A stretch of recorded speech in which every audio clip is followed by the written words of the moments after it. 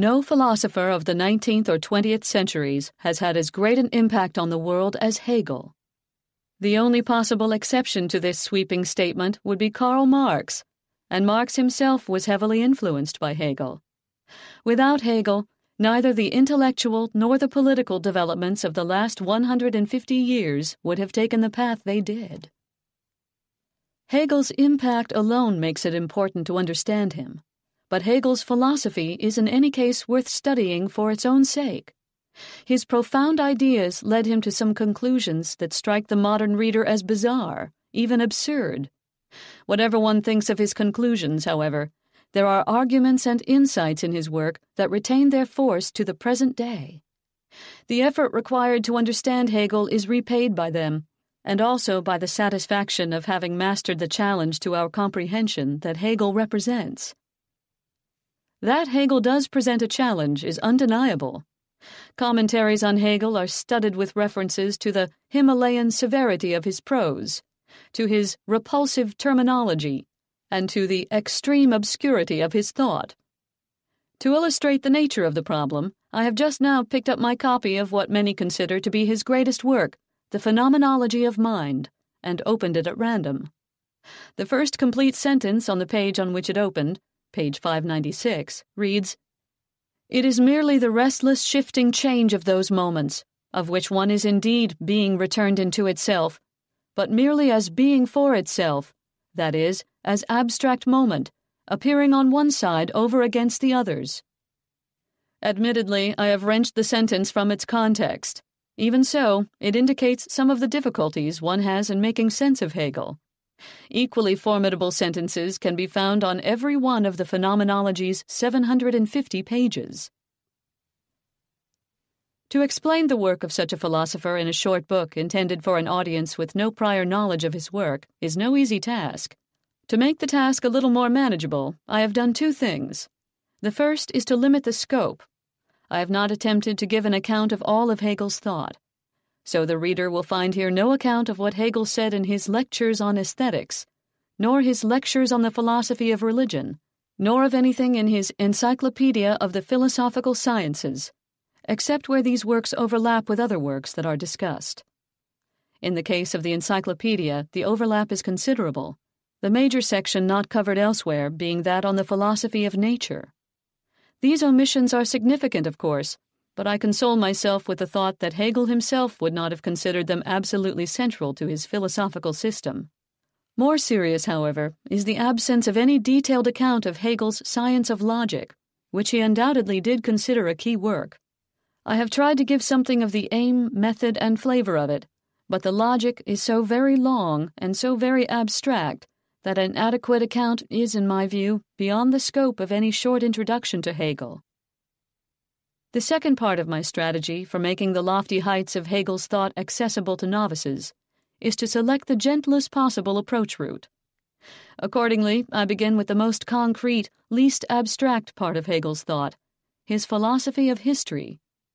From there, still remaining on the social and political level, we move upwards to his views of freedom and the rational organization of society. Only then do we attempt the rocky pinnacles of the phenomenology, after which our ascent a short way up to the logic will take little extra effort. Hegel's scholars may object to the selection of works I have chosen to discuss, or to the order in which I discuss them.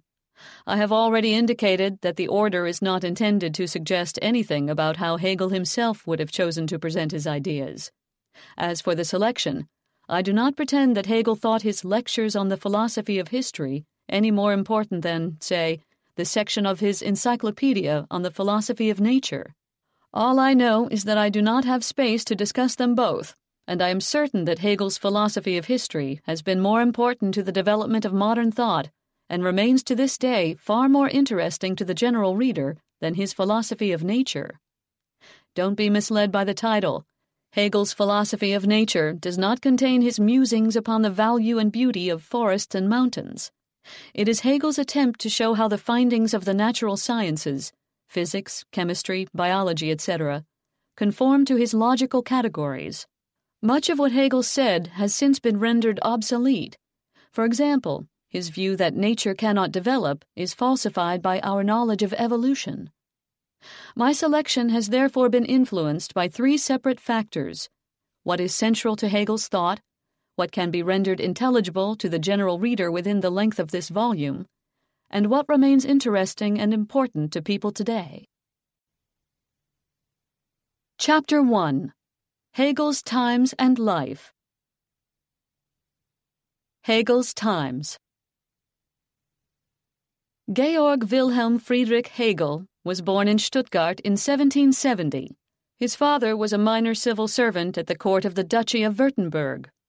Other relatives were teachers or Lutheran ministers. There is nothing particularly extraordinary to relate about his life, but the times in which he lived were momentous, politically, culturally, and philosophically. In 1789, news of the fall of the Bastille reverberated around Europe. It is of this moment that Wordsworth wrote, "Bliss was it in that dawn to be alive, but to be young was very heaven." Hegel was just short of his 19th birthday. He too was later to call the French Revolution a glorious dawn, and to add, "All thinking beings shared in the jubilation of this epoch." Sharing in it himself one Sunday morning in spring, he went out with some fellow students to plant a liberty tree, a symbol of the hopes sown by the Revolution. By the time Hegel was 21, the Revolutionary Wars had begun, and Germany was soon to be invaded by the revolutionary armies. The area we now know as Germany then consisted of more than 300 states, duchies, and free cities, loosely linked together as the Holy Roman Empire under the leadership of Francis I of Austria. Napoleon put an end to this 1,000-year-old empire when he trounced the Austrians at Ulm and Austerlitz, and then in 1806 crushed the armies of the next most powerful German state, Prussia, at the Battle of Jena. Hegel was living in Jena at the time. One might have expected his sympathies to have been with the defeated German state, but a letter he wrote the day after Jena was occupied by the French shows only admiration for Napoleon. "The Emperor, this world's soul, I saw riding through the city to review his troops. It is indeed a wonderful feeling to see such an individual who, here concentrated into a single point sitting on a horse, reaches out over the world and dominates it." This admiration remained throughout the period in which Napoleon ruled over Europe. And when, in 1814, Napoleon was defeated, Hegel referred to this as a tragic thing, the spectacle of an immense genius destroyed by mediocrity. The period of French power between 1806 and 1814 was a period of reform in Germany. In Prussia, von Stein, a liberal, was appointed chief advisor to the king and immediately abolished serfdom and reorganized the system of government. He was followed by von Hardenberg, who promised to give Prussia a representative constitution. But after Napoleon's defeat, these hopes were dashed. The Prussian king, Frederick William III, lost interest in reform, and in 1823, after years of delay, set up only provisional estates which could do no more than advise, and in any case were completely dominated by landowners. Moreover, in 1819, at a meeting at Carlsbad, all the German states agreed to censor newspapers and periodicals, and to adopt repressive measures against those who advocated revolutionary ideas. From a cultural point of view, Hegel lived in the golden age of German literature. 20 years younger than Goethe and 10 years younger than Schiller, he was nevertheless old enough to appreciate all of their mature works as they appeared. He was a close friend of the poet Hölderlin and a contemporary of the leaders of the German Romantic movement, including Novalis, Herder, Schleiermacher, and the Schlegel brothers. Goethe and Schiller were major influences on Hegel, and he was obviously taken with some of the Romantic movement's ideas, though he rejected most of what the Romantics stood for. Most significant of all for Hegel's development was the state of German philosophy in the period in which he worked. To appreciate the background to Hegel's own thought, we need to begin this story with Kant and briefly sketch what happened thereafter. Immanuel Kant published The Critique of Pure Reason in 1781. This is now regarded as one of the greatest philosophical works of all time.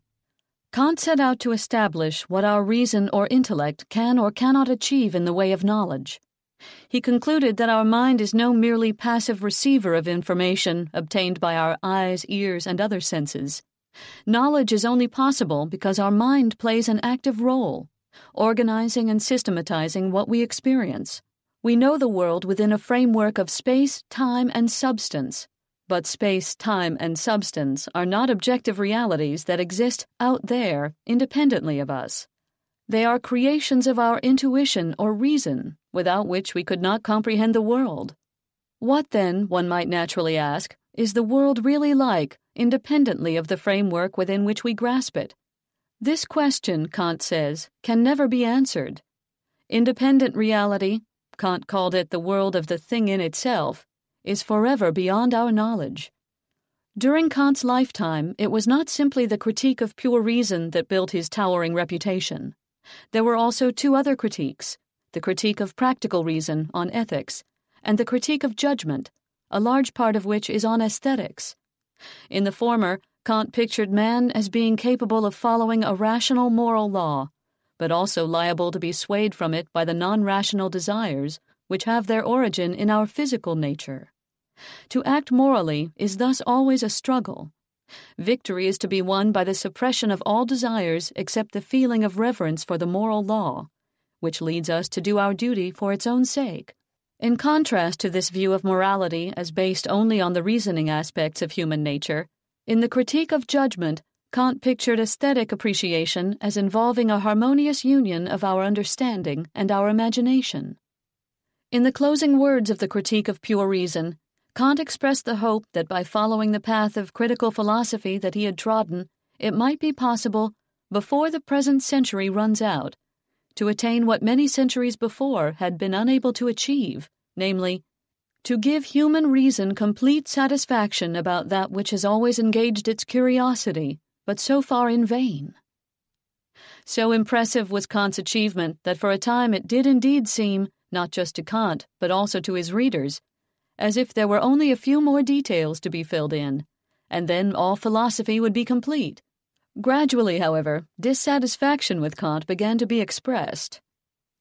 The first source of dissatisfaction was Kant's view of the thing in itself.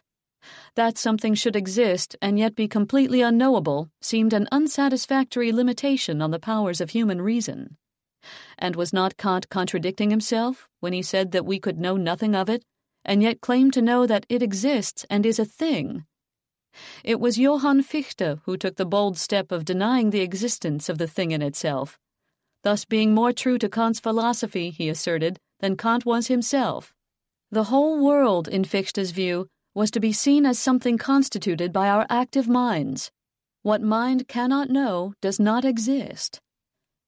The second source of dissatisfaction was the division of human nature implied by Kant's moral philosophy. Here it was Schiller who began the attack in his Lectures on the Aesthetic Education of Man. He too saw himself as using Kant to improve upon Kant, for he borrowed from the critique of judgment the model of aesthetic judgment as a unity of understanding and imagination.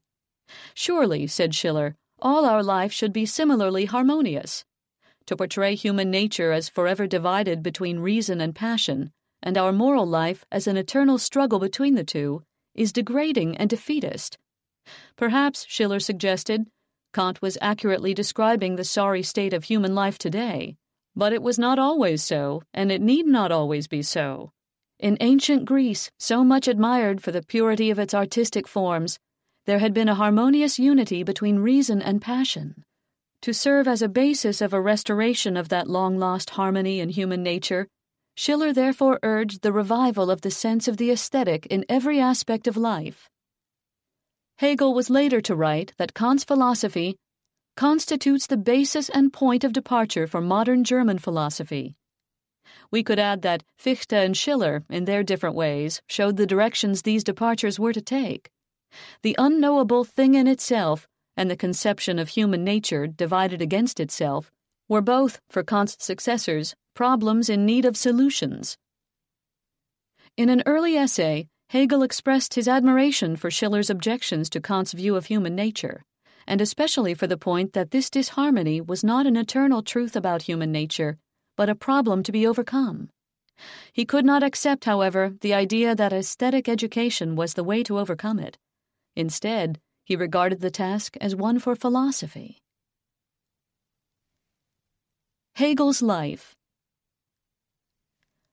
After doing unusually well at school, Hegel won a scholarship to a well-known seminary at Tübingen, where he studied philosophy and theology. Here he became friendly with the poet Hölderlin and with a younger, very talented student of philosophy named Friedrich Schelling. Schelling was to achieve a national reputation as a philosopher before anyone had heard of Hegel. Later, when his reputation had been eclipsed by that of Hegel, he was to complain that his former friend had taken over his own ideas. Though Schelling is little read nowadays, the parallels between his views and Hegel's are sufficiently close to lend the complaint some plausibility, provided we overlook how much more Hegel made of the points on which the two concurred. After completing his studies at Tübingen, Hegel accepted a post as family tutor with a wealthy family in Switzerland. This was followed by a similar position in Frankfurt. During this period, Hegel continued to read and think about philosophical questions.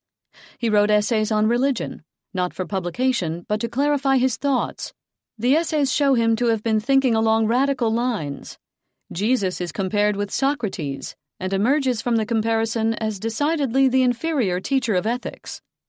Orthodox religion is, in Hegel's eyes, a barrier to the goal of restoring man to a state of harmony, for it makes man subordinate his own powers of thought to an external authority.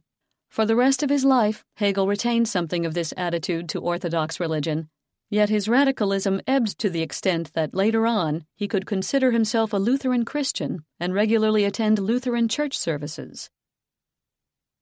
When his father died in 1799, Hegel found himself with a modest inheritance.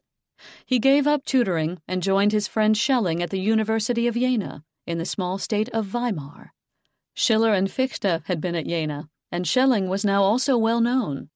Hegel, on the other hand, had published virtually nothing and had to be content to lecture privately, supplementing his capital only by the small fees he collected from the few students, 11 in 1801, 30 by 1804, who came to hear him.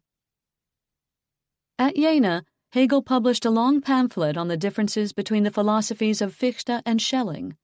In every case, in his opinion, Schelling's view was to be preferred. For a time, he worked with Schelling on a critical journal of philosophy, for which he wrote several essays. In 1803, Schelling left Jena, and Hegel began to prepare his first major work, The Phenomenology of Mind. His inheritance now exhausted, he was badly in need of money.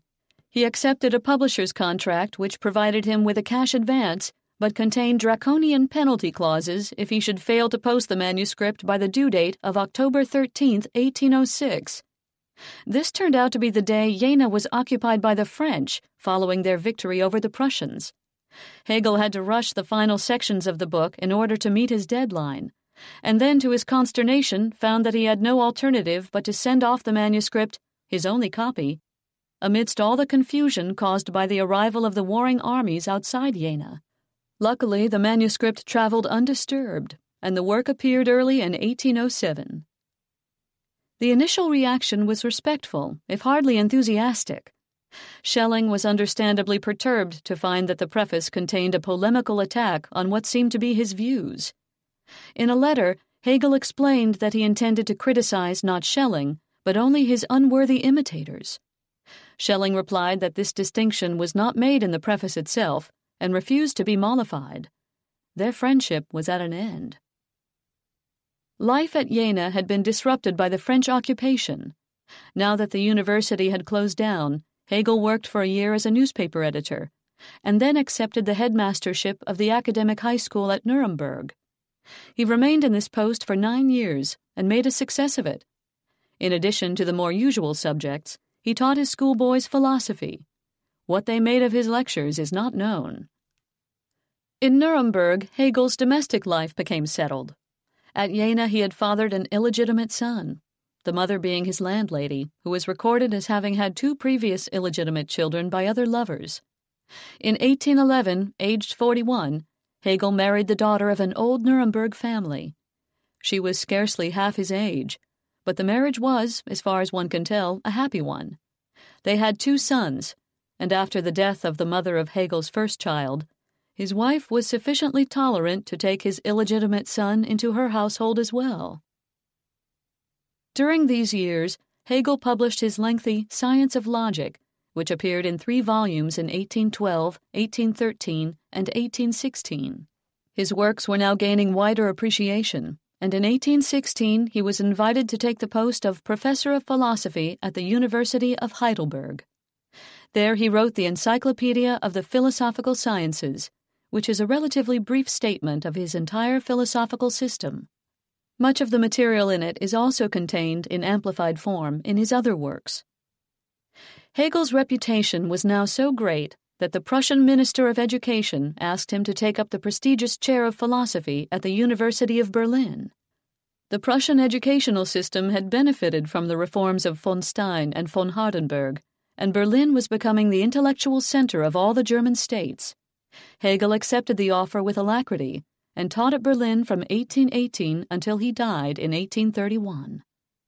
In every respect, this final period was the climax of Hegel's life. He wrote and published his Philosophy of Right, and lectured on the philosophy of history, the philosophy of religion, aesthetics, and the history of philosophy. He was not a good lecturer in the conventional sense, but he clearly captivated his students. Here is a description by one of them. I was unable at first to find my way into either the manner of his delivery or the train of his thought. Exhausted, morose, he sat there as if collapsed into himself, his head bent down, and while speaking kept turning pages and searching in his folio notebooks, forward and backward, high and low. His constant clearing of his throat and coughing interrupted any flow of speech. Every sentence stood alone and came out with effort, cut in pieces and jumbled. Eloquence that flows along smoothly presupposes that the speaker is finished with the subject inside and out and has it by heart. This man, however, had to raise up the most powerful thoughts from the deepest ground of things. A more vivid representation of these difficulties and this immense trouble than was accomplished by the manner of his delivery would be inconceivable. Hegel was now attracting large audiences. People came to hear him from all over the German-speaking world, and many of the brightest became his disciples. After his death, they were to edit and publish his lecture notebooks, supplemented by additions from their own notes of what he had said.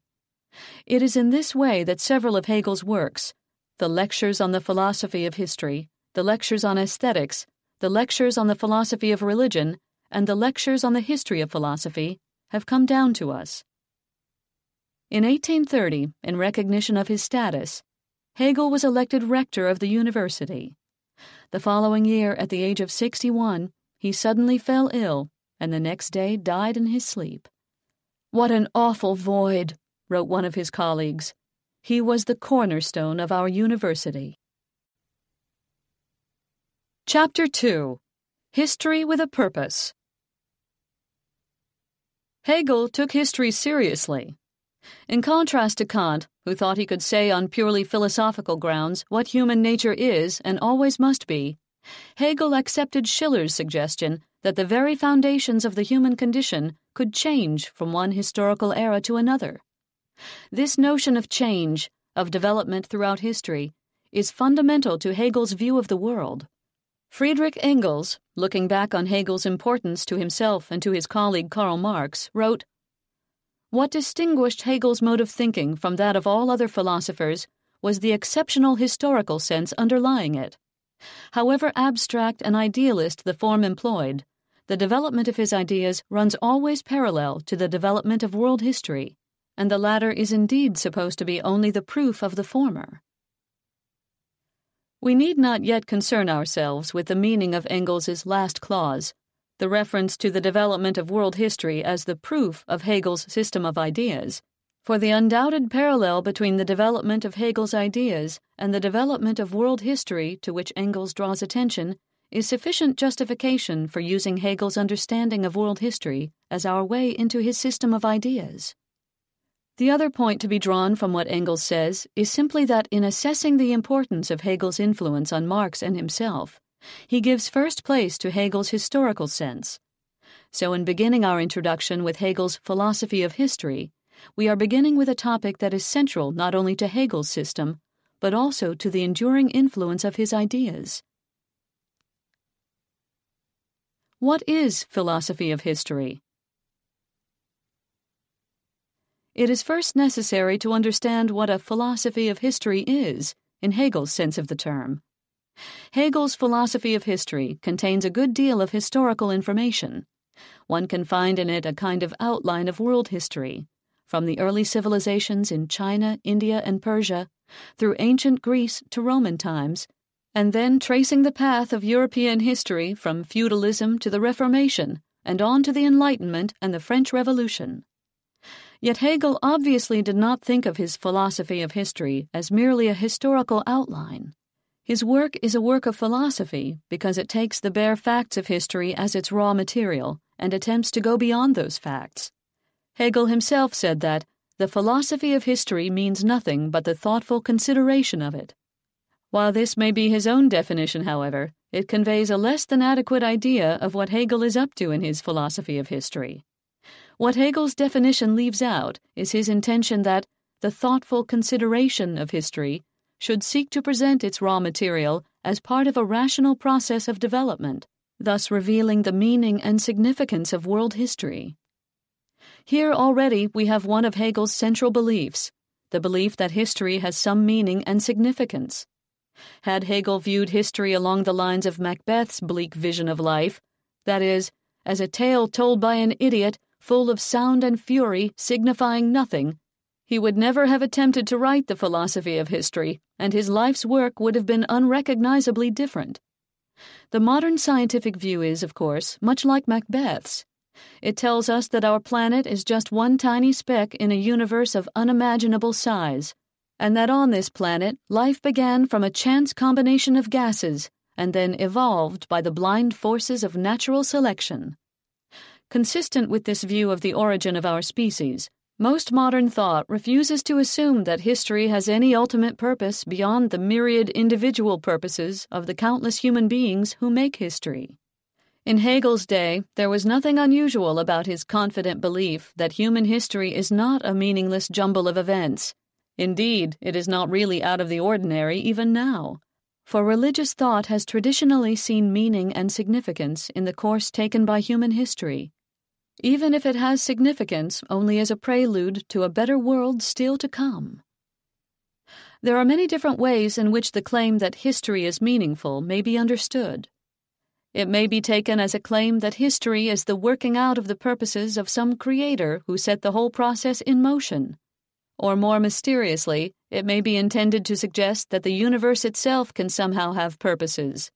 The assertion that history has a meaning can also be shorn of all religious or mystical connotations and understood simply as the more limited claim that reflection on our past enables us to discern the direction history is taking and the destination it will ultimately reach. This destination, for some fortunate reason, being a desirable one, and hence one we can accept as the goal of our own strivings. It is possible to interpret Hegel's philosophy of history in different ways, corresponding to these different ways of understanding the claim that there is a meaning to history. In accordance with our general strategy of coming to grips with Hegel, we shall begin with those elements of the work that endow history with a meaning in the third and least mysterious of the various ways of understanding the claim. In his own introduction to the philosophy of history, Hegel clearly states his view of the direction and destination of all human history. The history of the world is none other than the progress of the consciousness of freedom. This sentence sets the theme for the entire work. One might even say that it sums up the theme of all of Hegel's thought, but more of that later. Now we must see how Hegel elaborates upon his theme. He begins with an account of what he calls the Oriental world, by which he means China, India, and the ancient empire of Persia. China and India Hegel regards as stationary civilizations, societies that have reached a certain point of their development and then somehow stuck fast. He describes them as outside the world's history, in other words, not part of the overall process of development that is the basis of his philosophy of history. True history begins with the Persian Empire, the first empire, says Hegel, that passed away. Hegel's discussion of the Oriental world contains many points of detail, all related to the idea that in Oriental society only one person, the ruler, is a free individual. All others are totally lacking in freedom because they must subordinate their will to that of the patriarch, lama, emperor, pharaoh, or whatever else the despot may be called. This lack of freedom goes very deep. It is not simply that the subjects of the despot know that the despot can punish them cruelly for disobeying his will. This would imply that they have wills of their own, that they can and do think about whether it is prudent or right to obey the despot. The truth is, says Hegel, that the Oriental subject has no will of his own in the modern sense. In the Orient, not only law, but even morality itself is a matter of external regulation. Our concept of individual conscience is lacking. Hence, there is no sense of the possibility of individuals forming their own moral judgments about right and wrong. For the inhabitants of the Orient, other than the ruler, opinions on these matters come from outside. They are facts about the world, and no more to be questioned than the existence of the mountains and the seas. This lack of personal independence takes different forms in different Oriental cultures, according to Hegel, but the result is always the same. The Chinese state, Hegel tells us, is organized on the principle of the family. Government is based on the paternal management of the emperor, and all others see themselves as children of the state. It is for this reason that Chinese society places such strong emphasis on the honor and obedience one owes to one's parents. India, in contrast, has no concept of individual freedom because the basic institution of society, the caste system, which allocates to each his or her occupation in life, is not seen as a political institution, but as something natural and hence unchangeable. The governing power in India is therefore not a human despot, but the despotism of nature. Persia is different.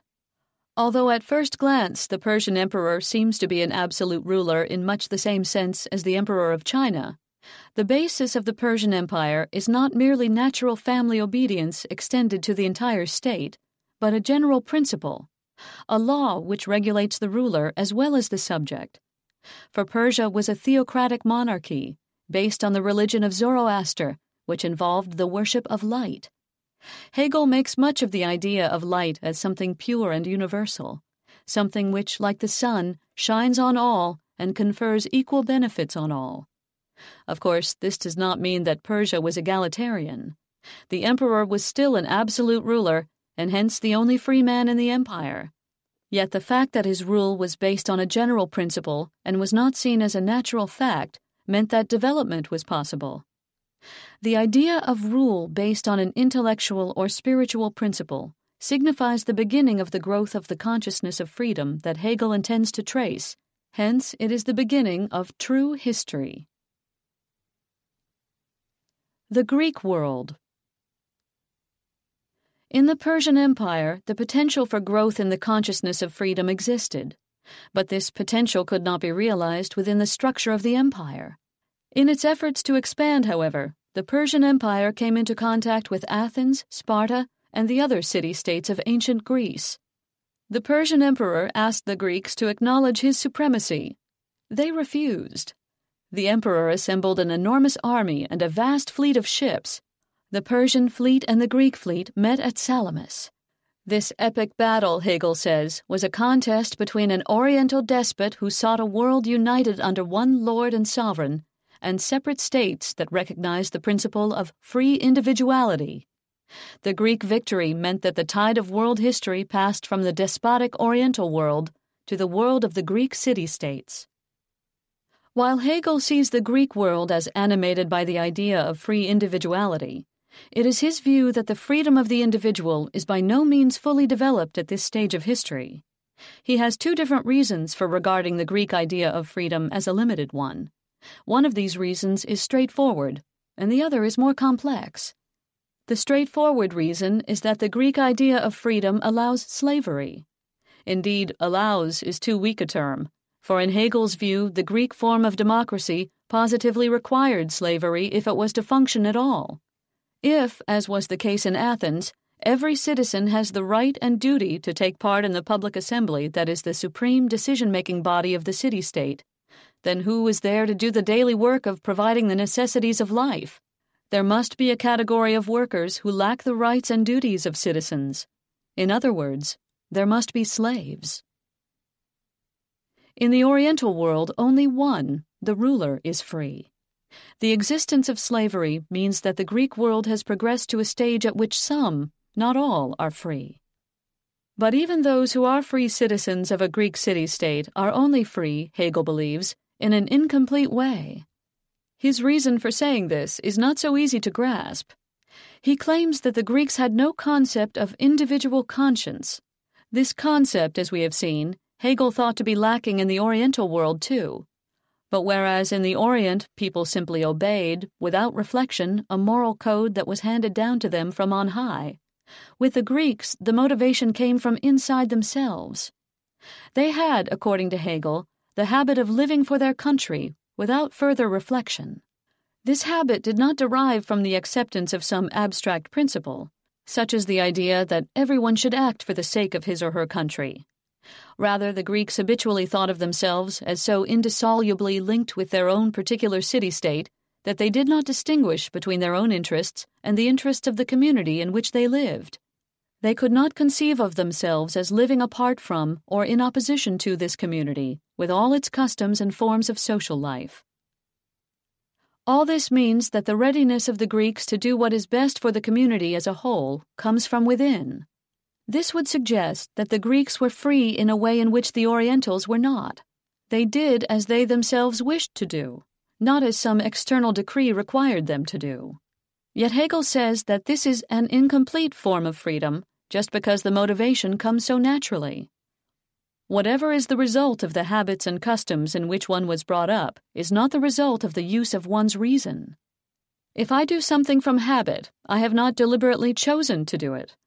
My actions, it might be said, are still governed by forces external to my will, the social forces that gave me my habits, even though there is no despot telling me what to do, and the motivation for the action appears to come from within. As a symptom of this dependence on external forces, Hegel refers to the Greek tendency to consult an oracle for guidance before any important venture is undertaken. The advice of the oracle might be based on the state of the intestines of a sacrificed animal, or on some other natural event quite independent of one's own thought. Genuinely free people would not allow their most important decisions to be determined by such events. They would make their own decisions using their capacity to reason. Reason lifts free people above the chance events of the natural world and enables them to reflect critically upon their situation and the forces that influence them. Hence, freedom cannot be fully achieved without critical thought and reflection. Critical thought and reflection, then, is the key to further progress in the development of freedom. The command attributed to the Greek god Apollo urged the Greeks along this path. Man, know thyself. This summons to free enquiry, untrammeled by customary beliefs, was taken up by the Greek philosophers, and especially by Socrates. Socrates typically expresses his own views in the form of a dialogue with some worthy Athenian who thinks that he knows well what is good or just. This knowledge turns out to be merely the ability to echo some common saying about goodness or justice, and Socrates has no difficulty in showing that this customary conception of morality cannot be the full story. For example, against the common idea that justice consists in giving to each what is owed to him, Socrates poses the case of a friend who has lent you a weapon, but has since become deranged. You may owe him the weapon, but is it really just to return it? Thus Socrates leads his audience to critical reflection upon the customary morality they have always accepted. This critical reflection makes reason, not social custom, the final judge of right and wrong. Hegel sees the principle exemplified by Socrates as a revolutionary force against the Athenian state. Thus he judges the death sentence passed upon Socrates as unimpeachably correct. The Athenian people were condemning the deadliest foe of the customary morality on which their communal existence was based. Yet the principle of independent thought was too firmly rooted in Athens to be extirpated by the death of one individual, and so in time the accusers of Socrates were condemned, and Socrates himself posthumously exonerated. This principle of independent thought was nonetheless the ultimate cause of the downfall of Athens, and marks the beginning of the end of the world historical role played by the Greek civilization. The Roman world. In contrast to the unreflective customary unity which formed the basis of the Greek city-states, Hegel pictures the Roman Empire as built up from a collection of diverse peoples, lacking all natural patriarchal or other customary bonds, and hence requiring the most severe discipline, backed by force, to hold it together. This makes the dominance of Rome in the next stage of world history appear something of a reversion to the despotic Oriental model, as typified in the Persian Empire. But while the course of world history, as Hegel presents it, is certainly not a smooth and steady progression, it does not go backwards either. The gains made in a previous epoch are never lost entirely. So Hegel carefully distinguishes between the underlying principles of the Persian and the Roman empires.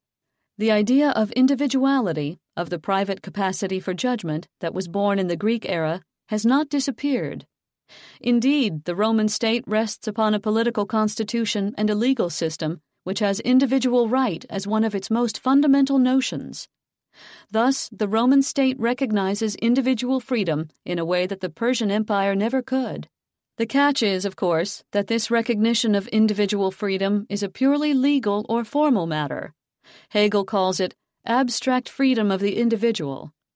The real freedom that allows individuals to develop a diversity of ideas and ways of living, concrete individuality in Hegel's terminology, is ruthlessly crushed by the brute power of Rome. The real difference between the Persian and the Roman empires, then, is that whereas in the former the principle of Oriental despotism held unbridled sway, in the latter there is a constant tension between the absolute power of the state and the ideal of individuality. This tension was lacking in the Persian Empire because the ideal of individuality was yet to be developed. It was lacking in the Greek world because, while the idea of individuality had come to the fore, political power was not so ruthlessly centralized in opposition to it. The Roman world, as Hegel paints it, is not a happy place. The joyous, spontaneous, free spirit of the Greek world has been broken. In the face of the demands of the state for outward conformity, freedom can only be found by retreating into oneself, by taking refuge in a philosophy such as Stoicism, Epicureanism, or skepticism. The details of these opposing philosophical schools need not concern us here. What is important is their common tendency to pooh-pooh everything that the real world has to offer: riches, political power, worldly glory, and to substitute an ideal of living which makes the adherent absolutely indifferent to anything the outside world can do. The spread of these philosophical schools was, according to Hegel, a result of the helplessness that the individual, who sees himself as a free being, must feel in the face of a domineering power he is unable to influence. The retreat into philosophy is, however, a negative response to this situation. It is a counsel of despair in the face of a hostile world. There was a need for a more positive solution. This solution was provided by Christianity. To understand why Hegel sees Christianity in this way, we must appreciate that for Hegel, human beings are not just very clever animals. Humans live in the natural world as animals do, but they are also spiritual beings. Until they recognize themselves as spiritual beings, humans are trapped in the natural world, the world of material forces. When the natural world is implacably resistant to their aspiration for freedom, as the Roman world was, there is no escape within the natural world, apart from the already mentioned retreat into a philosophy based on a purely negative attitude towards the natural world. Once humans recognize themselves as spiritual beings, however, the hostility of the natural world ceases to be all-important. It can be transcended in a positive manner because there is something positive beyond the natural world. The Christian religion is special, according to Hegel, because Jesus Christ was both a human being and the Son of God. This teaches humans that though limited in some respects, they are at the same time made in the image of God and have within themselves an infinite value and an eternal destiny. The result is the development of what Hegel calls religious self-consciousness, a recognition that it is the spiritual world, not the natural world, that is our true home. To achieve this awareness, humans have to break the hold that natural desires, and indeed the whole of natural existence, has over them. It is the role of the Christian religion to achieve this awareness that the spiritual nature of human beings is what is essential to them. This does not, however, happen all at once, for it is not mere inner piety that is required. The change that takes place in the pious heart of the Christian believer must transform the real external world into something that satisfies the requirements of humans as spiritual beings. As we shall see, it takes the whole of the Christian era up to Hegel's own time for humanity to become capable of achieving this. What does happen rather sooner is that the limitations on freedom characteristic of the Greek era are abolished. First, Christianity opposes slavery, for each unit of mankind has the same essential infinite value. Secondly, the dependence on oracles ceases, for oracles represent the dominance of the chance happenings of the natural world over the free choice of spiritual beings. Thirdly, and for much the same reason, the customary morality of Greek society is replaced by a morality based on the spiritual idea of love. Christianity comes to the fore under the Roman Empire and becomes the official religion of the empire under Constantine. Though the western half of the empire falls to the barbarian invasions, the Byzantine Empire remains Christian for more than 1,000 years. Yet this is, in Hegel's view, a stagnant, decadent Christianity, for it was an attempt to put a Christian veneer over structures that were already rotten to the core. It took a new people to carry the Christian principle to its ultimate destiny. The Germanic world. It may seem strange that Hegel should refer to the entire period of history from the fall of the Roman Empire up to modern times as the Germanic world. He uses the term Germanische, Germanic, rather than simply German, and he includes not only Germany proper, but also Scandinavia, the Netherlands, and even Britain. Nor, as we shall see, are developments in Italy and France ignored, though here he lacks the excuse of linguistic and racial affinities for stretching the term Germanic to include these countries. One might suspect a certain amount of ethnocentrism in Hegel's designation of this area as the Germanic world, but his chief reason for doing so is that he takes the Reformation as the single key event of history since Roman times. Hegel paints a gloomy picture of Europe during the 1,000 years that passed after the fall of Rome. During that time, the Church, in his view, became a perversion of the true religious spirit, inserting itself between man and the spiritual world, and insisting on blind obedience from its followers. The Middle Ages is, in Hegel's words, a long, eventful, and terrible night, a night which is ended by the Renaissance, that blush of dawn which after long storms first betokens the return of a bright and glorious day. It is the Reformation, however, and not the Renaissance, which Hegel describes as the all-enlightening sun of the bright day that is our modern time. The Reformation resulted from the corruption of the Church, a corruption that was in Hegel's view not an accidental development, but a necessary consequence of the fact that the Church does not treat the deity as a purely spiritual thing, but instead embodies it in the material world. Ceremonial observances, rituals, and other outward forms are its basis, and compliance with them is what it takes as essential to the religious life. Thus, the spiritual element in human beings is fettered to mere material objects. The ultimate expression of this deep-seated corruption is the practice of selling, for that most worldly of objects, money, something that concerns man's deepest and inmost nature, the spiritual peace brought by the remission of sins. Hegel is, of course, referring to the practice of selling indulgences, which started Luther's protest. Hegel sees the Reformation as an achievement of the Germanic people, arising from the honest truth and simplicity of its heart. Simplicity and heart are for Hegel the keynotes of the Reformation, which was begun by the simple German monk Luther, and took root only in the Germanic nations.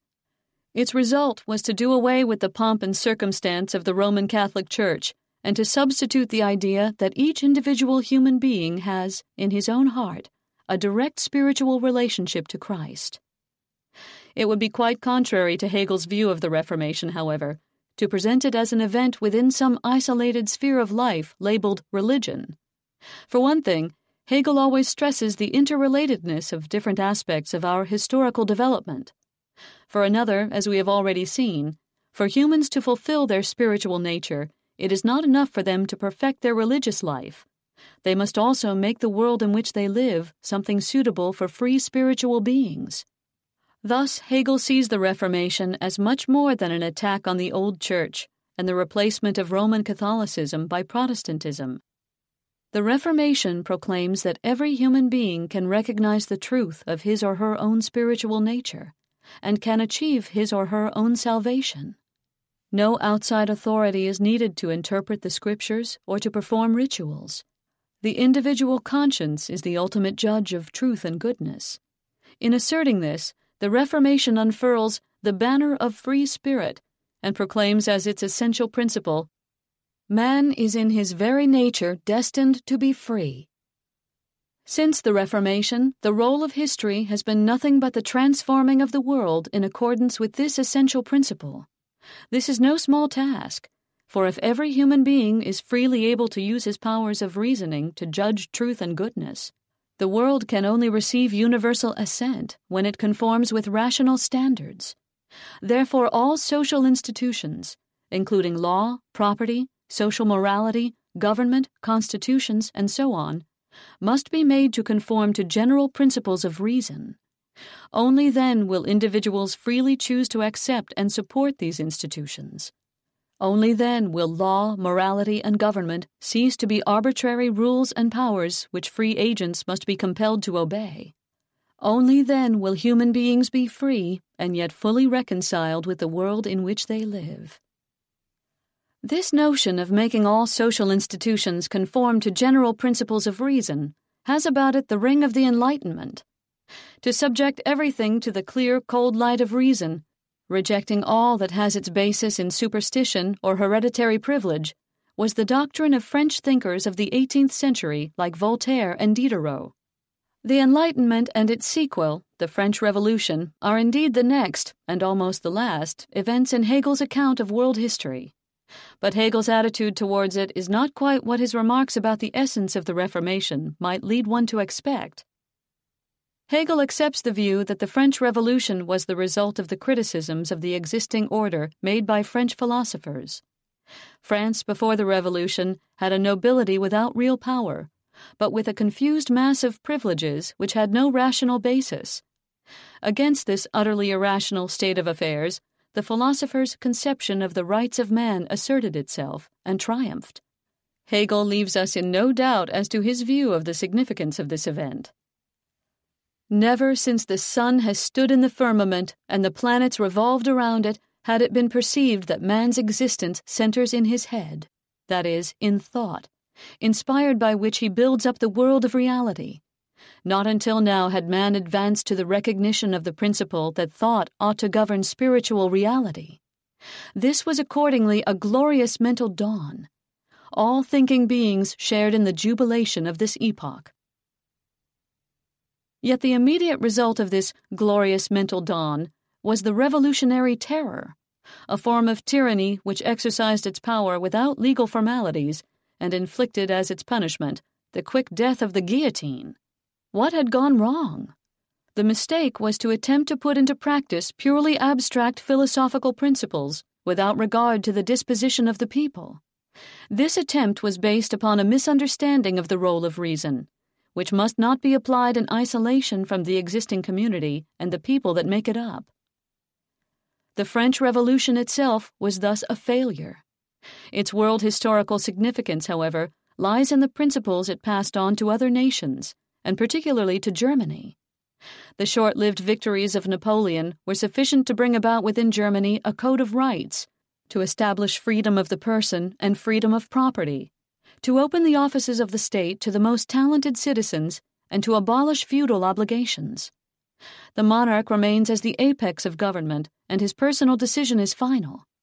Yet because of the firmly established laws and settled organization of the state, what is left to the personal decision of the monarch is, says Hegel, in point of substance, no great matter. Hegel's account of world history has now reached his own times, and so it comes to an end. He concludes by repeating, in slightly different words, the theme he introduced at the start of it all.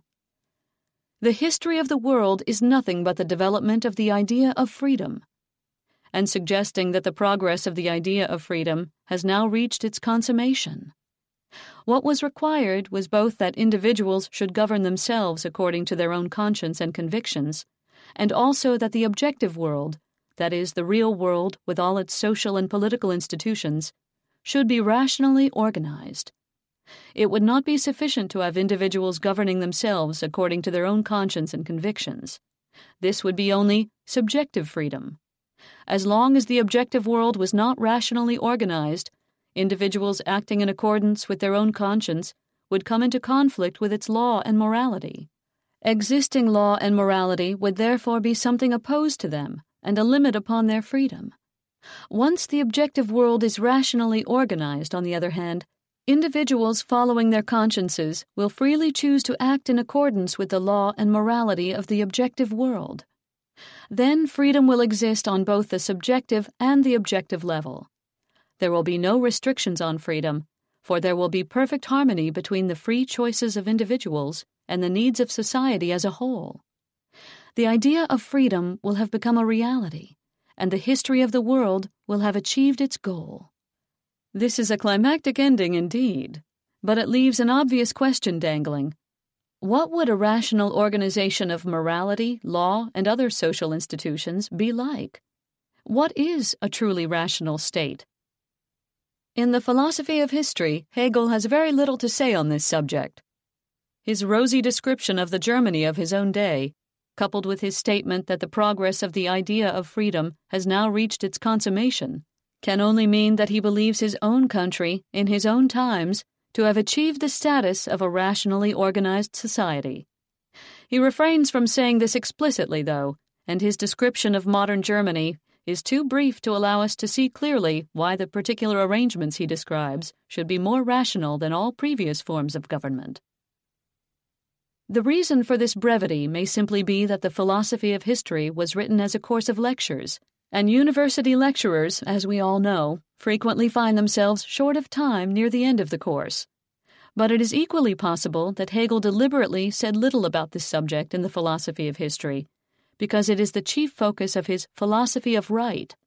It is to this work that we must turn for a more complete picture of what Hegel takes to be a rationally organized, and hence genuinely free community. Chapter 3. Freedom and Community. A puzzle. We have seen that Hegel believes all the events of the past to have been leading up to the goal of freedom. At the conclusion of the Philosophy of History, there was an indication that this goal might have been reached. But Hegel provided few indications why Prussia, or any of the other German states existing at that time, should be regarded as the glorious result for which 3,000 years of world history had been striving. When Hegel gave his lectures on the Philosophy of History, Prussia's period of liberal reform under von Stein and von Hardenberg was over. Prussia was dominated by the king and a few other powerful families. It lacked a parliament of any importance, denied the overwhelming majority of its citizens any say in the running of the state, and imposed a strict censorship. How could Hegel have regarded such a society as the pinnacle of human freedom? Is it any wonder that the German philosopher Arthur Schopenhauer should have said, with Hegel in mind, "Governments make of philosophy a means of serving their state interests, and scholars make of it a trade," or that Karl Popper should believe that Hegel had one aim, to fight against the open society and thus to serve his employer, Friedrich Wilhelm of Prussia? In this chapter, I shall try to explain Hegel's concept of freedom. If I succeed, I will have shown that whatever his motivation, Hegel's thinking on this subject has to be taken seriously, because it cuts deeply into assumptions we frequently make when we say that one society is free and another is not. We have seen that in the introduction to the Philosophy of History, Hegel says that world history is nothing but the progress of consciousness of freedom. He adds, a few lines further on, that this term freedom is an indefinite and incalculably ambiguous term, liable to an infinity of misunderstandings, confusions, and errors. Unfortunately, he declines to give a further definition, saying that instead the essential nature of freedom is to be displayed in the process of interpreting the history of the world. This is not entirely satisfactory.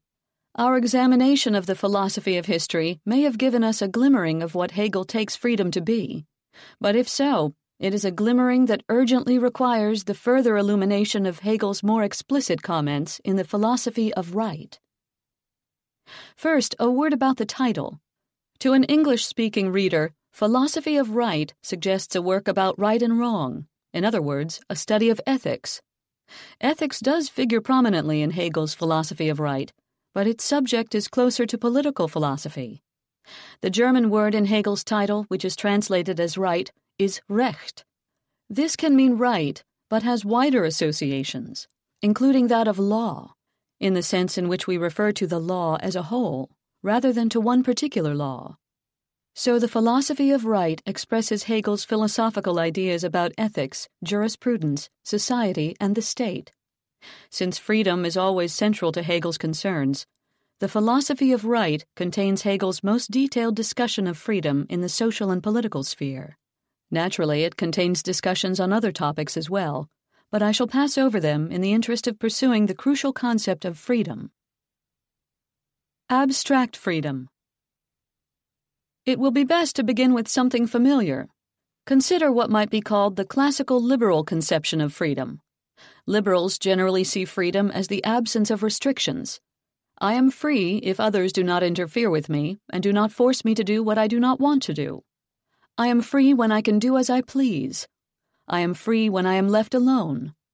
This is the concept of freedom that Isaiah Berlin, in his celebrated essay, Two Concepts of Liberty, called negative freedom. Hegel was familiar with this concept of freedom, but unlike Berlin and many other contemporary liberals and libertarians who regard it as the most desirable form of freedom, he refers to it as formal or abstract freedom, meaning that it has the form of freedom, but not the substance. He writes, "If we hear it said that the definition of freedom is ability to do what we please, such an idea can only be taken to reveal an utter immaturity of thought, for it contains not even an inkling of the absolutely free will, of right, ethical life, and so forth." Hegel's objection to this notion of freedom is that it takes the choices of the individual as the basis from which freedom must begin. How and why these choices are made is a question that those who hold this conception of freedom do not ask. Hegel does ask it, and his answer is that the individual choice, considered in isolation from everything else, is the outcome of arbitrary circumstances. Hence, it is not genuinely free. This seems high-handed. How dare Hegel tell us that our choices are arbitrary, while his, presumably, are genuinely free? Is this anything more than a blatant attempt to impose his values on us? Maybe, but we may become a little more sympathetic to what Hegel is trying to say if we consider an analogous contemporary debate. Some economists believe that the proper test of how well an economic system works is the extent to which it enables people to satisfy their preferences. These economists take individual preferences as the basis from which assessment must begin. They do not ask how these preferences come about. To select among preferences and give some preferences more weight than others, apart from the differing weights given to their preferences by the individuals who hold them, would be, these economists say, a blatant attempt to impose one's own values on others by denying them the capacity to decide what they really want out of life. I shall call these economists liberal economists. The liberal economists have their critics, whom I shall call radical economists. The radical economists ask some questions about how individual preferences are formed before they agree to take such preferences as the sole basis for judging how well an economic system works. They bring up examples of the following kind. Suppose that at a certain time people in our society take the normal human body odors for granted. That humans sweat, and that it is possible to smell a sweaty person, are things they barely notice, and insofar as they do notice them, they do not consider them unpleasant. Then someone discovers a product which has the effect of inhibiting sweat and the odor it gives off. This is an interesting discovery, but in the society described, interest in the product will be very limited. Our inventor, however, does not give up easily. He launches a clever advertising campaign designed to make people anxious about whether they sweat more than other people, and whether their friends might find their body odor offensive. His advertising is successful. People develop a preference for using the new product, and because the product is widely available at a price within their means, they can satisfy this preference. From the standpoint of the liberal economists, all this is fine. That the economy works in this way provides them with no basis for rating it less favorably than they otherwise would have. The radical economists think this is manifestly absurd. To avoid such absurdities, they say, economists must face the difficult task of inquiring into the basis of preferences, and must judge economic systems by their ability to satisfy not just any preferences, but those preferences that are based on genuine human needs or contribute to genuine human welfare. The radical economists concede that if we adopt their method, we cannot claim that our assessment is value-free. But they add that no method of assessing an economic system can be value-free. The method of assessment used by the liberal economists simply took the satisfaction of existing preferences as its sole value. A value judgment is therefore implicit in the use of this method, though disguised under a cloak of objectivity. The liberal economists effectively give their blessing to whatever circumstances happen to influence what people prefer. There is a clear parallel between this debate and Hegel's debate with those who define freedom as the ability to do what we please. This negative concept of freedom is like the liberal economists' conception of a good economic system. It refuses to ask what influences form the pleasings that we act upon when we are free to do as we please. Those who hold this conception of freedom assert that to ask such a question, and to use the answers as a basis for sorting out genuinely free choices from those that are free only in form and not in substance, would be to write one's own values into the conception of freedom. Hegel's retort, like that of the radical economists, would be that the negative conception of freedom is already based on a value, the value of action based on choice, no matter how that choice is reached or how arbitrary it may be. The negative conception of freedom, in other words, gives its blessing to whatever circumstances happen to be influencing the way people choose. If you agree that it is absurd to see no objection to an economic system that artificially creates new preferences so that some may profit by satisfying them, you must agree that the radical economists have a point. Admittedly, it will be difficult to sort out the preferences which contribute to genuine human welfare from those that do not. It may prove impossible to reach agreement on this. Nevertheless, the difficulty of the task is no reason for taking all preferences at face value. If you agree that the radical economists have a point, it is only a small step to agreeing that Hegel has a point. Indeed, it is really no step at all, for Hegel anticipated the central point of the radical economists' position, a point that has been popularized in modern times by J.K. Galbraith, Vance Packard, and a host of other critics of the industrial economy. Here is Hegel, writing at the very infancy of the consumer society, but perceptive enough to pick up the way it was going. What the English call comfort is something inexhaustible and illimitable. Others can reveal to you that what you take to be comfort at any stage is discomfort, and these discoveries never come to an end. Hence, the need for greater comfort does not exactly arise within you directly. It is suggested to you by those who hope to make a profit from its creation.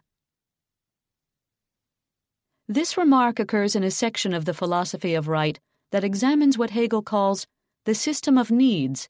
It follows hard upon a reference to the great figures in classical liberal economic theory, Adam Smith, J.B. Say, and David Ricardo.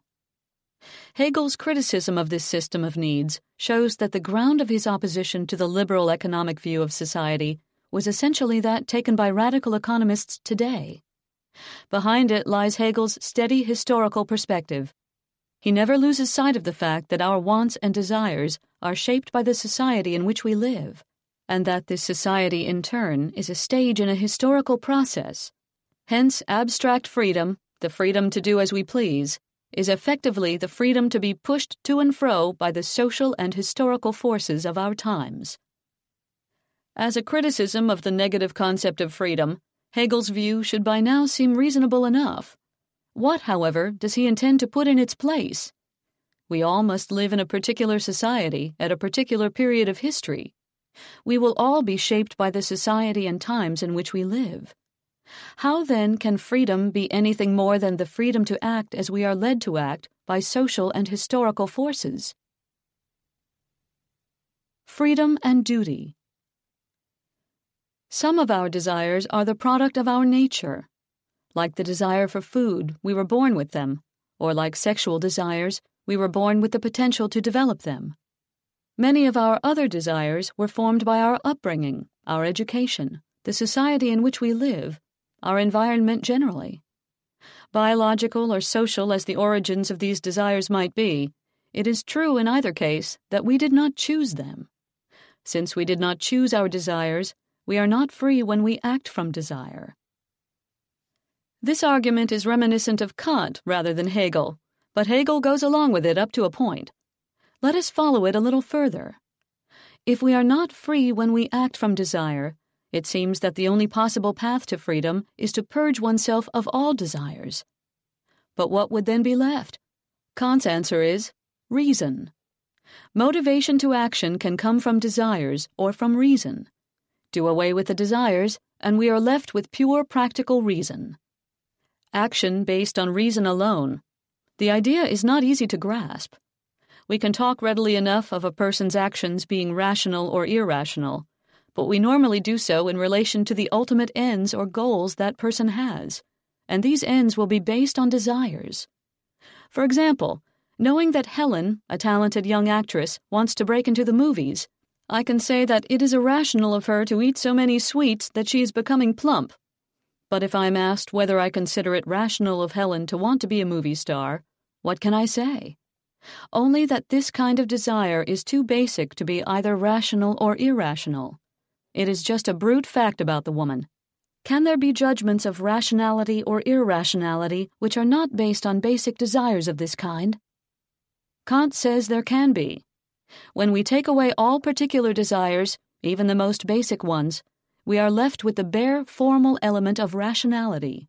And this bare formal element is the universal form of the moral law itself. This is Kant's famous categorical imperative, which he puts thus: act only so that the maxim of your action can be willed as a universal law. The most puzzling step in this is the move from bare formal rationality to the idea of something universal. Kant holds, and Hegel obviously agrees, that reason is implicitly universal. If we know that all men are mortal and that Socrates was a man, then a law of reasoning tells us that Socrates was mortal. The law of reasoning that tells us this is a universal law.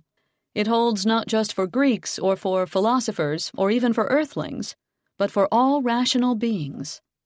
In practical reasoning, that is, reasoning about what to do, this universal element is often concealed by the fact that we start from particular desires which are anything but universal. Consider this piece of practical reasoning. I want to be rich. I can defraud my employer of $1 million without being detected. Therefore, I should defraud my employer. Here the reasoning starts from my desire to be rich. There is nothing universal about this desire. Don't be misled by the fact that many people desire to be rich. The desire from which I begin this reasoning is the desire that I, Peter Singer, should be rich. Very, very few people share this desire. Because there is nothing universal about the starting point of this piece of reasoning, there is nothing universal about its conclusion, which certainly does not hold for all rational beings. If we were to reason about what to do without starting from any particular desire, however, there would be nothing to prevent our reasoning from holding for all rational beings. Pure practical reasoning, independently of particular desires, could only embody the universal element in reasoning. It would, therefore, Kant contends, take the form prescribed by the categorical imperative. If Kant is right, The only kind of action that is not the result of our innate or socially conditioned desires is action in accordance with the categorical imperative. Only action in accordance with the categorical imperative, therefore, can be free. Since only free action can have genuine moral worth, the categorical imperative must be not only the supreme imperative of reason, but also the supreme law of morality. One final point is needed to complete the picture. If my action is free, my motivation for acting in accordance with the categorical imperative cannot be any particular desire I might happen to have. It cannot, therefore, be my desire to go to heaven, or to win the esteem of my friends. Nor can it be my benevolent desire to do good to others. My motivation must simply be to act in accord with the universal law of reason and morality, for its own sake. I must do my duty because it is my duty. The Kantian ethic is sometimes summed up in the slogan, "Duty for duty's sake." It does indeed follow from what Kant said that we are free when we do our duty for its own sake, and not otherwise. So we have arrived at the conclusion that freedom consists in doing one's duty. To the modern reader, this conclusion is paradoxical. The term duty has come to be associated with obedience to the conventional rules of institutions like the army and the family. When we speak of doing our duty, we often mean that we are doing what we would much rather not be doing, but feel ourselves constrained to do by customary rules we are reluctant to defy. Duty, in this sense, is the very opposite of freedom. If this is the basis of the paradoxical air of the conclusion that freedom consists in doing our duty, we should put it aside. Kant's conclusion was that freedom consists in doing what we really see as our duty in the broadest sense of the term. To put his point in a way that modern readers might be readier to accept, freedom consists in following one's conscience. This accurately captures Kant's meaning, as long as we remember that conscience here does not mean whatever socially conditioned inner voice I may happen to have. It means a conscience based on a rational acceptance of the categorical imperative as the supreme moral law. Put this way, the conclusion we have reached so far may still stretch credulity, but it should no longer appear paradoxical. Freedom of conscience is, after all, widely recognized as an essential part of what we take freedom to be, even if it is not the whole of it. It is time to return to Hegel. Much of what I have been describing as a Kantian position is also Hegelian. That we are not free when we act from particular innate or socially conditioned desires. That reason is essentially universal. That freedom is to be found in what is universal. All of this Hegel takes from Kant and makes his own. Moreover, in the philosophy of history, as we have seen, Hegel takes the Reformation as the dawning of the new age of freedom because it proclaims the rights of the individual conscience. Thus Hegel, like Kant, sees a connection between freedom and the development of the individual conscience. Nor does Hegel dissent from the idea that freedom consists in doing one's duty. Duty, he says, appears as a restriction on our natural or arbitrary desires. But the truth is that, in duty, the individual finds his liberation from mere natural impulse. In duty, the individual acquires his substantive freedom. Commenting directly on Kant, Hegel said, "In doing my duty, I am by myself and free." To have emphasized this meaning of duty has constituted the merit of Kant's philosophy and its loftiness of outlook. For Hegel, then, doing our duty for its own sake is a notable advance on the negative idea of freedom as doing what we please. Yet Hegel is not satisfied with Kant's position. He sees its positive elements, but he is at the same time one of its most trenchant critics. Part 2 of the Philosophy of Right, entitled Morality, is in large part an attack on Kant's ethical theory. Hegel has two main objections. The first is that Kant's theory never gets down to specifics about what we ought to do. This is not because Kant himself lacked interest in such practical questions, but because his entire theory insists that morality must be based on pure practical reasoning, free from any particular motives.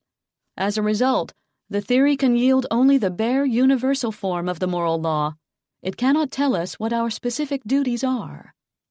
This universal form is, Hegel says, simply a principle of consistency or non-contradiction. If we have no point to start from, it cannot get us anywhere. For example, if we accept the validity of property, theft is inconsistent, but we can deny that property gives rise to any rights and be perfectly consistent thieves. If the directive, act so as not to contradict yourself, is the only thing we have to move us to act, we may find ourselves doing nothing at all. This objection to Kant's categorical imperative will be familiar not only to students of Kant, but also to those who have an interest in contemporary moral philosophy. The importance of the requirement that moral principles be universal in form is still widely insisted upon, for example by R.M. Hare, author of Freedom and Reason and Moral Thinking, and the objection that this requirement is an empty formalism that tells us nothing is still frequently made. In defense of Kant, it has been suggested that we should interpret him as allowing us to start from our desires, but requiring that we act upon them only if we are able to put them into a universal form, that is, to accept them as a suitable basis of action for anyone in a similar situation. Hegel anticipates this interpretation, claiming that any desire can be put into a universal form, and hence, once the introduction of particular desires is allowed, the requirement of universal form is powerless to prevent us justifying whatever immoral conduct takes our fancy. Hegel's second major objection to Kant is that the Kantian position divides man against himself, locks reason into an eternal conflict with desire, and denies the natural side of man any right to satisfaction. Our natural desires are merely something to be suppressed, and Kant gives to reason the arduous, if not impossible, task of suppressing them. In this objection, as we have seen, Hegel was following the lead given by Schiller in his Lectures on the Aesthetic Education of Man, but Hegel made his own use of Schiller's criticism. We can put the point in terms of another familiar problem of modern ethics. For Hegel, the second major objection to Kant's ethics is that it offers no solution to the opposition between morality and self-interest. Kant leaves unanswered and forever unanswerable the question, why should I be moral? We are told that we should do our duty for its own sake, and that to ask for any other reason is to depart from the pure and free motivation morality demands. But this is no answer at all, just a refusal to allow the question to be raised. In his Aesthetic Education of Man, Schiller had pointed back to a time when the question had simply not arisen, when morality had not been split off into something separate from customary ideals of the good life, when there was no Kantian conception of duty. Hegel saw that once the question had been asked, a return to customary morality was impossible. In any case, Hegel regarded the Kantian conception of duty as an advance that is not to be regretted, for it helps to make modern man free in a way the Greeks, embedded in their narrow customary horizons, never could be. What Hegel sought to do was to answer the question in a way that united the natural satisfaction of the Greek form of life with the free conscience of the Kantian idea of morality. His answer would at the same time provide a remedy for the other chief defect of the Kantian theory, its total lack of content. The organic community. Hegel finds the unity of individual satisfaction and freedom in conformity to the social ethos of an organic community. What sort of community did he have in mind? Towards the end of the 19th century, Hegel's idea of an organic community was adopted by the British philosopher F.H. Bradley, who may not have equaled Hegel as an original thinker, but definitely surpassed him as a prose stylist. I shall therefore let Bradley's presentation of the basis of the harmony between private interest and communal values speak for Hegel. Bradley is describing the development of the child growing up in a community. The child is born into a living world. He does not even think of his separate self. He grows with his world, his mind fills and orders itself. And when he can separate himself from that world and know himself apart from it, then by that time his self, the object of his self-consciousness, is penetrated, infected, characterized by the existence of others. Its content implies in every fiber relations of community. He learns, or already perhaps has learnt, to speak. And here he appropriates the common heritage of his race. The tongue that he makes his own is his country's language. It is the same that others speak, and it carries into his mind the ideas and sentiments of the race, and stamps them in indelibly. He grows up in an atmosphere of example and general custom. The soul within him is saturated, is filled, is qualified by. It has assimilated, has got its substance, has built itself up from.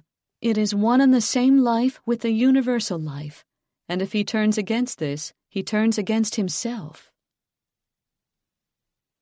Bradley's point, and Hegel's, is that because our needs and desires are shaped by society, an organic community fosters those desires that most benefit the community.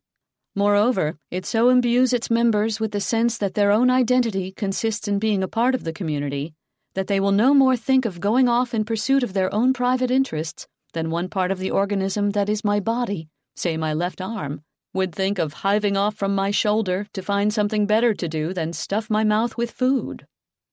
Nor should we forget that the relationship between an organism and its parts is reciprocal. I need my left arm, and my left arm needs me. The organic community will no more disregard the interests of its members than I would disregard an injury to my left arm. If we can accept this organic model of a community, we shall grant that it would end the ancient conflict between the interests of the individual and the interests of the community. But how does it preserve freedom?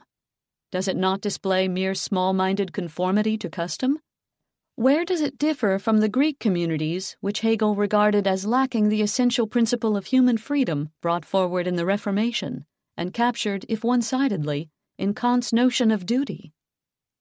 The citizens of Hegel's community differ from those of the Greek city-states precisely because they belong to a different historical era and have the achievements of Rome, Christianity, and the Reformation as part of their intellectual heritage. They are aware of their capacity for freedom and their ability to make their own decisions in accordance with their conscience. A customary morality, which demands conformity to its rules simply because it is the custom to conform to them, cannot command the obedience of free-thinking beings. We saw how the questioning of Socrates was a mortal threat to the basis of the Athenian community. Free-thinking beings can only give their allegiance to institutions that they recognize as conforming to rational principles. Therefore, the modern organic community, unlike the ancient ones, must be based on principles of reason. In the philosophy of history, we saw what happened when people first ventured to strike down irrational institutions and build a new state based on purely rational principles. The leaders of the French Revolution understood reason in a purely abstract and universal sense, which would not tolerate the natural dispositions of the community. The Revolution was the political embodiment of the mistake Kant made in his purely abstract and universal conception of duty, which would not tolerate the natural side of human beings. In keeping with this pure rationalism, the monarchy was abolished, and all other degrees of nobility as well.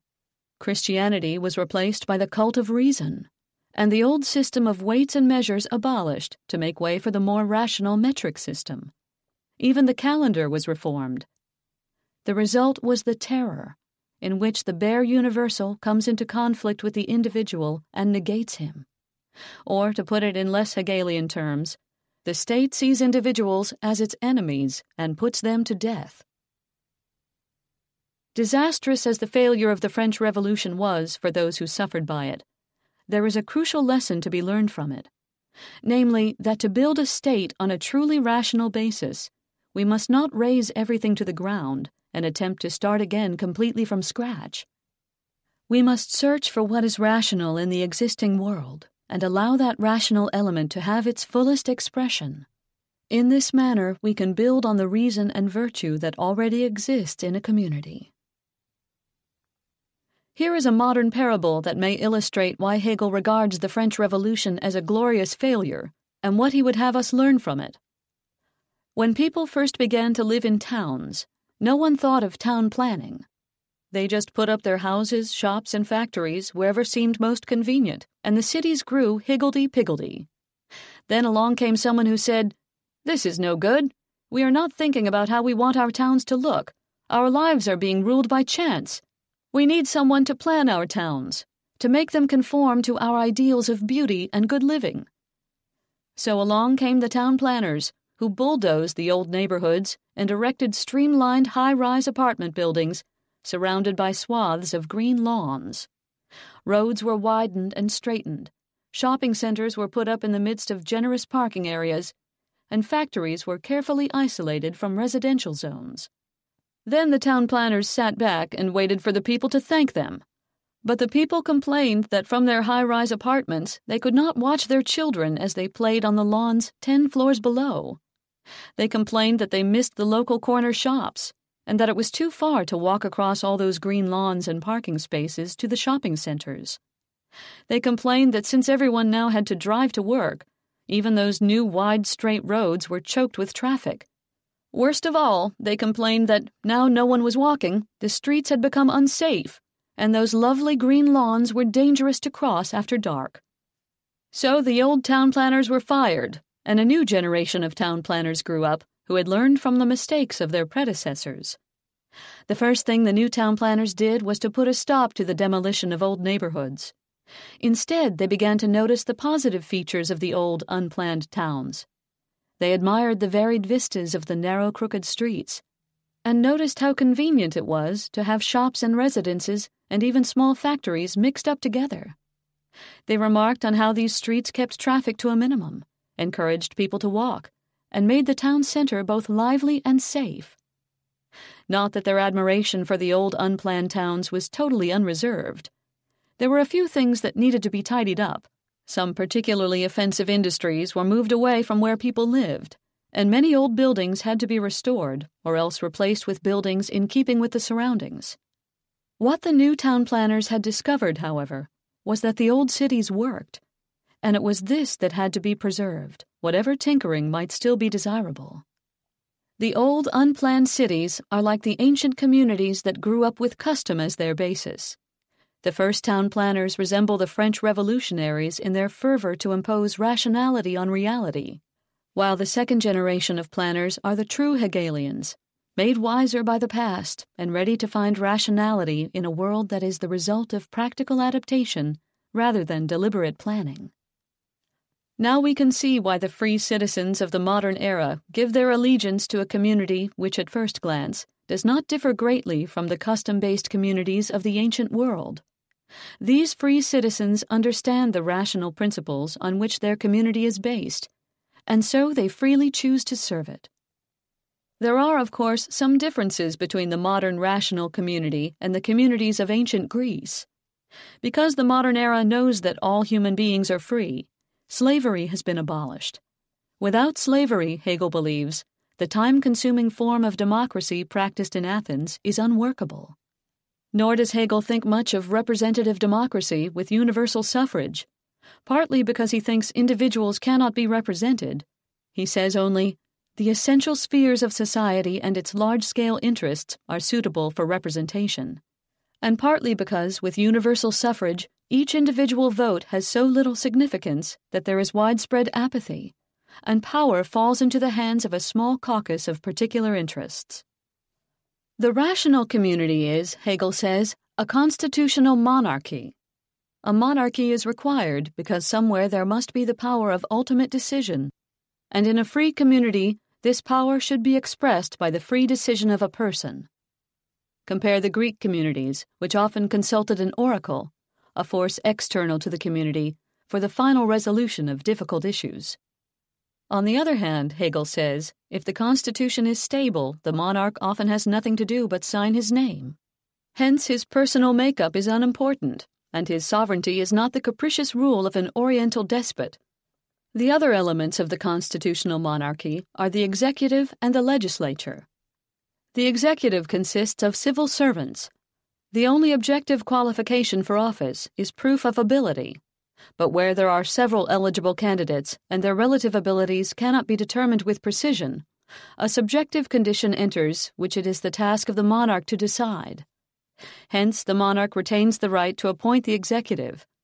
The legislature, in keeping with Hegel's ideas of representation, has two houses of parliament, the upper consisting of the landed class and the lower of the business class.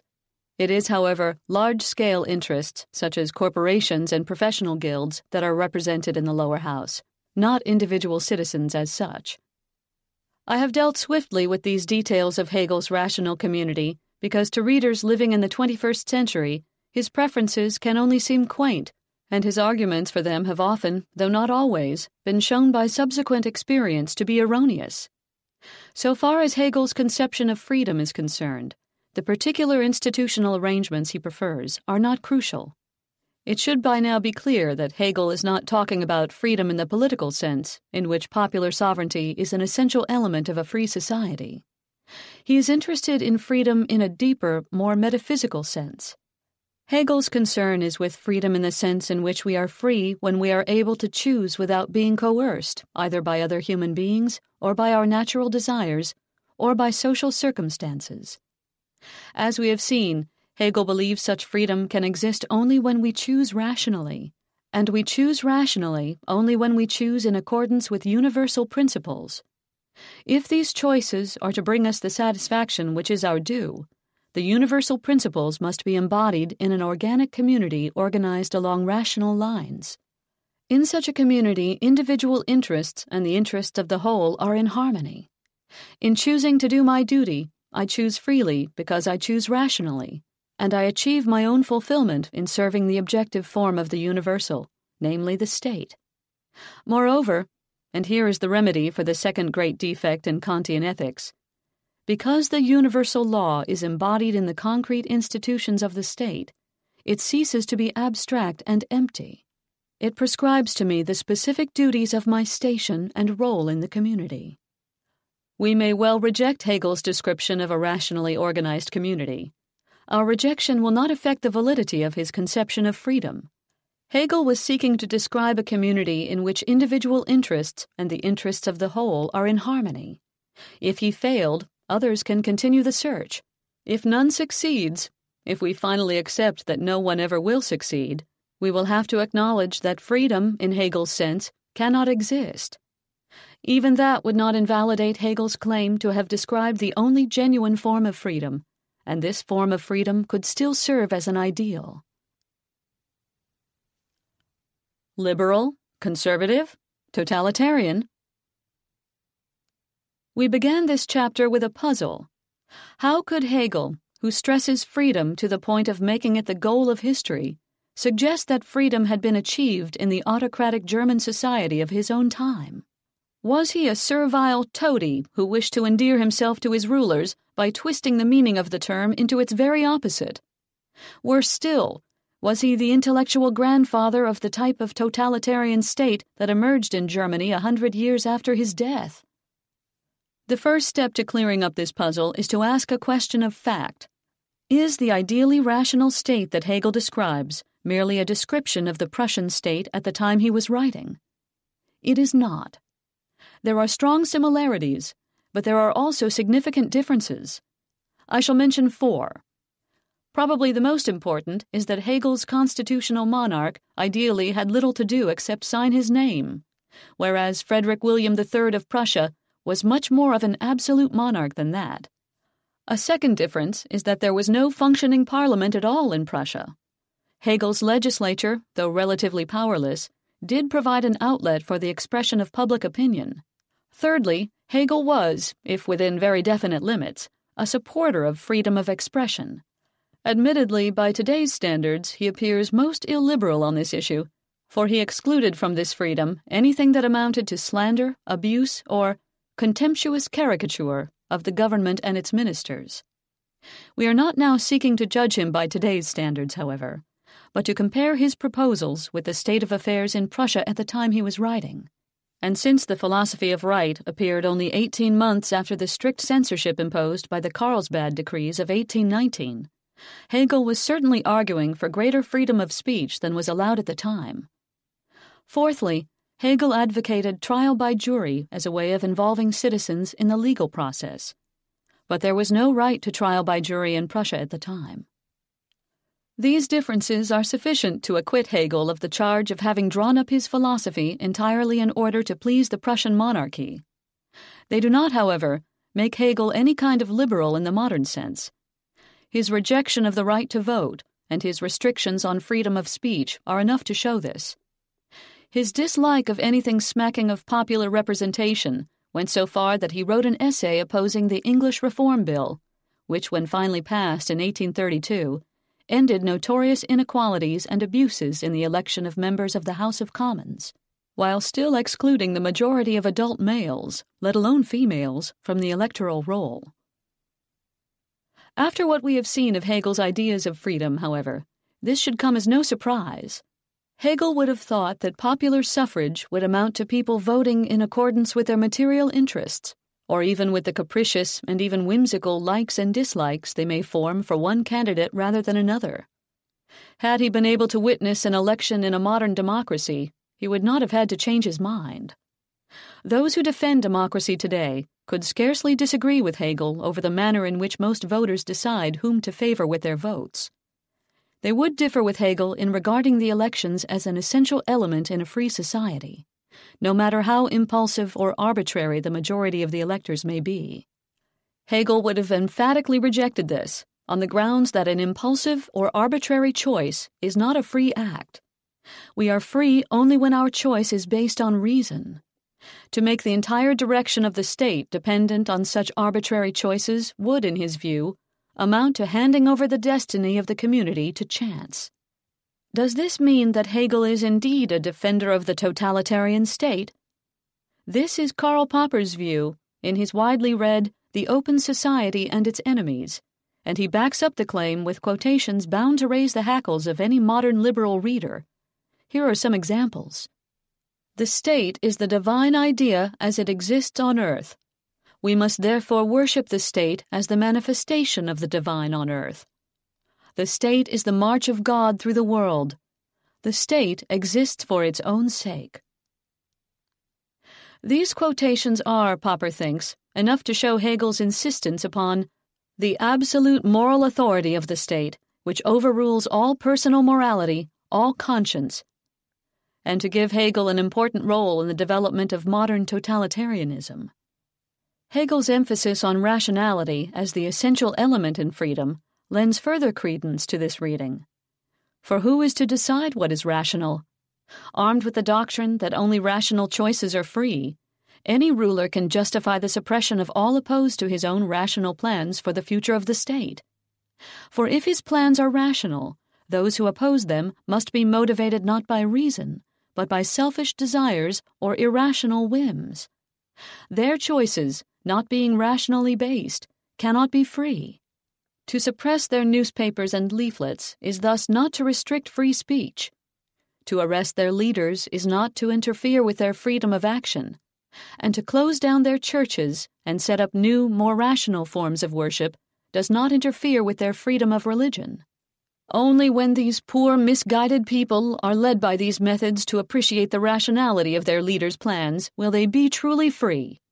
If this is Hegel's concept of freedom, did ever a philosopher provide a better example of the Orwellian doublespeak that Hitler and Stalin used so effectively to implement their totalitarian designs? Popper's case is not as strong as it seems.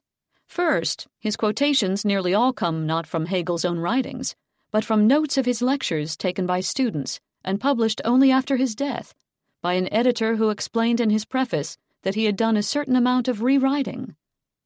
Second, at least one of these resonant utterances is a mistranslation, where Popper quotes, "The state is the march of God through the world." A more accurate translation would be, "It is the way of God with the world that the state exists." This amounts to no more than the claim that the existence of states is in some sense part of a divine plan. Third, for Hegel, state does not mean simply the government, but refers to all social life. Thus, he is not glorifying the government against the people, but referring to the community as a whole. Fourth, these quotations need to be balanced by others, for Hegel frequently presents one aspect of a subject in an extreme form before balancing it against another. Thus, Hegel's remarks on the state follow upon earlier passages in which he says, "The right of subjective freedom is the pivot and center of the difference between antiquity and modern times," and goes on to say that this right, in its infinity, has become the universal effective principle of the new form of civilization. Later we find him saying, "What is of the utmost importance is that the law of reason should be shot through and through by the law of particular freedom." Moreover, Hegel insists that, in view of the right of self-consciousness, laws can have no binding force unless they are universally known. To hang the laws so high that no citizen can read them, as Dionysius the tyrant is said to have done, or to bury them in learned tomes no ordinary citizen can read, is injustice. Along similar lines is Hegel's searing attack on the reactionary writer von Haller, who defended a doctrine of might makes right that would have suited Hitler well. Of this author, Hegel says, "The hatred of law, of right made determinate in law, is the shibboleth whereby fanaticism, flabby-mindedness, and the hypocrisy of good intentions are clearly and infallibly recognized for what they are, disguise themselves as they may." So strong a defense of the rule of law is an awkward base from which to construct a totalitarian state, with its secret police and dictatorial power. That the extravagant language Hegel used to describe the state, and his idea that true freedom is to be found in rational choices, are both wide open to misuse and distortion in the service of totalitarianism is undeniable. But that it is a misuse is equally undeniable. We have seen enough of his views about constitutional monarchy, freedom of expression, the rule of law, and trial by jury to make this plain. The problem is that Hegel was serious about reason, to an extent that few of us are now. When someone tells us how the affairs of the state can most rationally be conducted, we take him to be expressing his personal preferences. Others, we assume, will have different preferences, and as for what is most rational, well, since none of us can really tell, we may as well forget about it and settle for what we like best. So when Hegel writes of worshipping the state, or of freedom being realized in a rational state, we are inclined to apply these remarks to whatever type of state takes our fancy, a reading utterly contrary to Hegel's intentions. By a rational state, Hegel himself meant something quite objective and quite specific. It had to be a state that individuals really did choose to obey and support, because they genuinely agreed with its principles, and truly found their individual satisfaction in being part of it.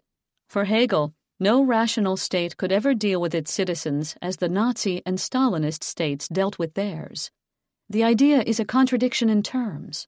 Similarly, the threat of the interests of the state coming into conflict with and ruthlessly crushing the rights of the individual loses its grip once we realize that in Hegel's rational state, the interests of the individual and of the collective are in harmony.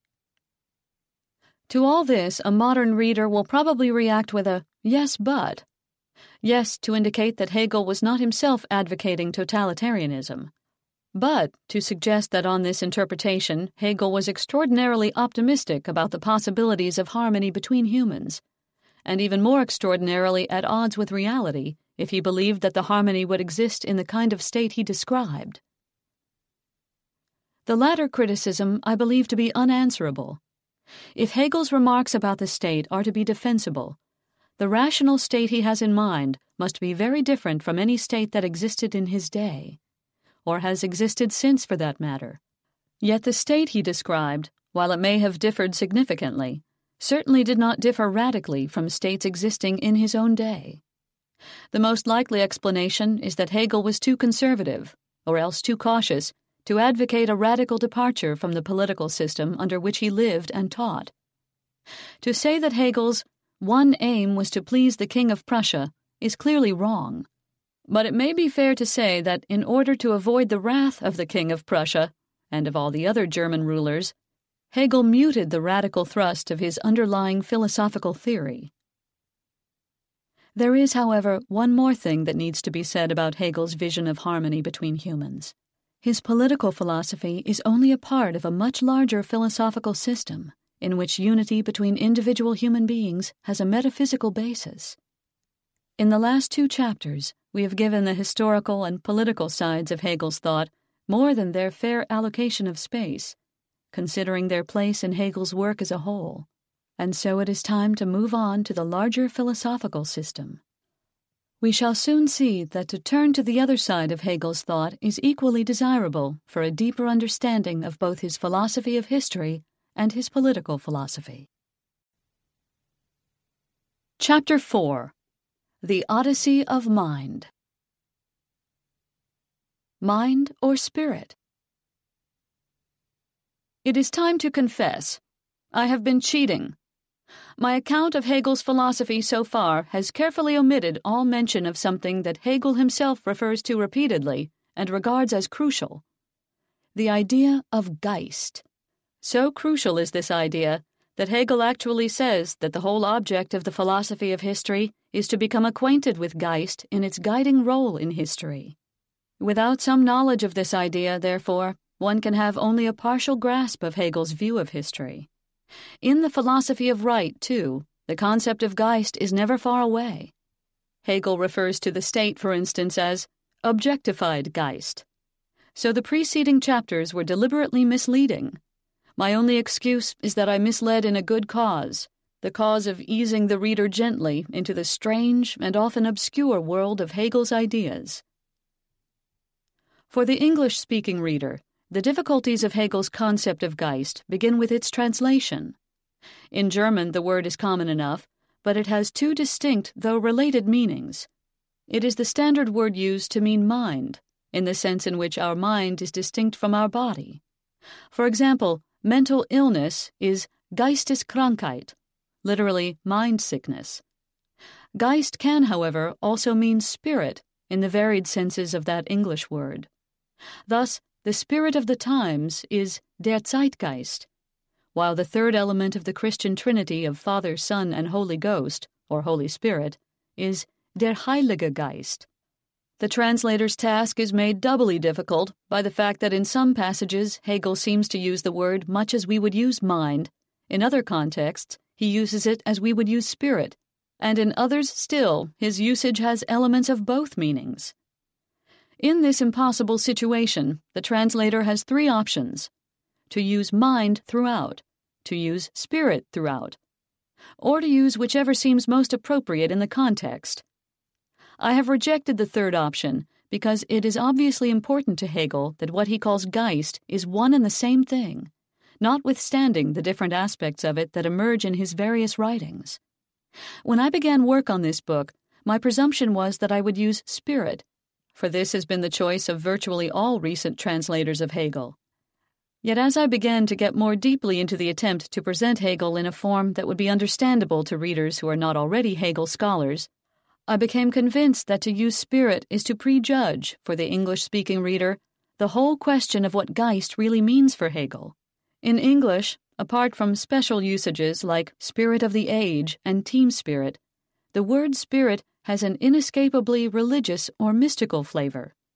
A spirit taps out the message on the Ouija board, or haunts the deserted Gothic mansion.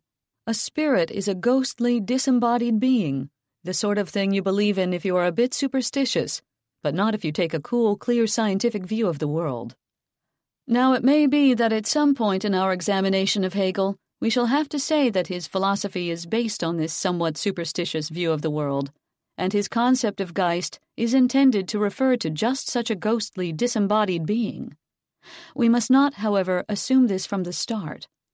Hegel is a philosopher working in the Western philosophical tradition. Philosophers in this tradition have always been much concerned with the nature of mind, or consciousness, and its relation to the physical world. Descartes began the modern philosophical era by asking what he could know with complete certainty, and he answered by saying that while he might be dreaming, or deceived by an evil demon, and hence mistaken in almost all his beliefs, the one thing he could know with certainty is, I think, therefore I exist. I cannot be deceived about that, for to be deceived I must still exist. What, though, is this I? It is not my physical body. About that I could be deceived. The I that I know with certainty is simply a thing that thinks, in other words, a mind. From this argument arose the central preoccupations of subsequent Western philosophy. How are my thoughts and feelings connected to my body? Are there both mental objects, such as thoughts, and material objects, such as bodies? And if so, In what way can two such different kinds of thing interact? My brain is a material thing. How can matter be conscious? This nest of issues is known among philosophers as the mind-body problem. Another set of issues, also traceable to Descartes, focuses on problems of knowledge. How can we know what the world is like? How can we be sure that our thoughts are in any way a reflection of some real world that is out there, as we tend to assume? If all my conscious experiences, including the sensations of color and shape and texture that I rely upon for simple beliefs like that in the existence of the sheet of paper in front of me now, are always in my mind, how can I ever know anything at all of the world outside my own consciousness? The point of this digression into the problems of the Western philosophical tradition is simply this. It is entirely to be expected that a philosopher like Hegel should write about mind. That he does so should not suggest that he believes in the existence of disembodied spirits or of anything else in which you and I, cool, clear-thinking adherents of the scientific worldview that we may be, do not also believe.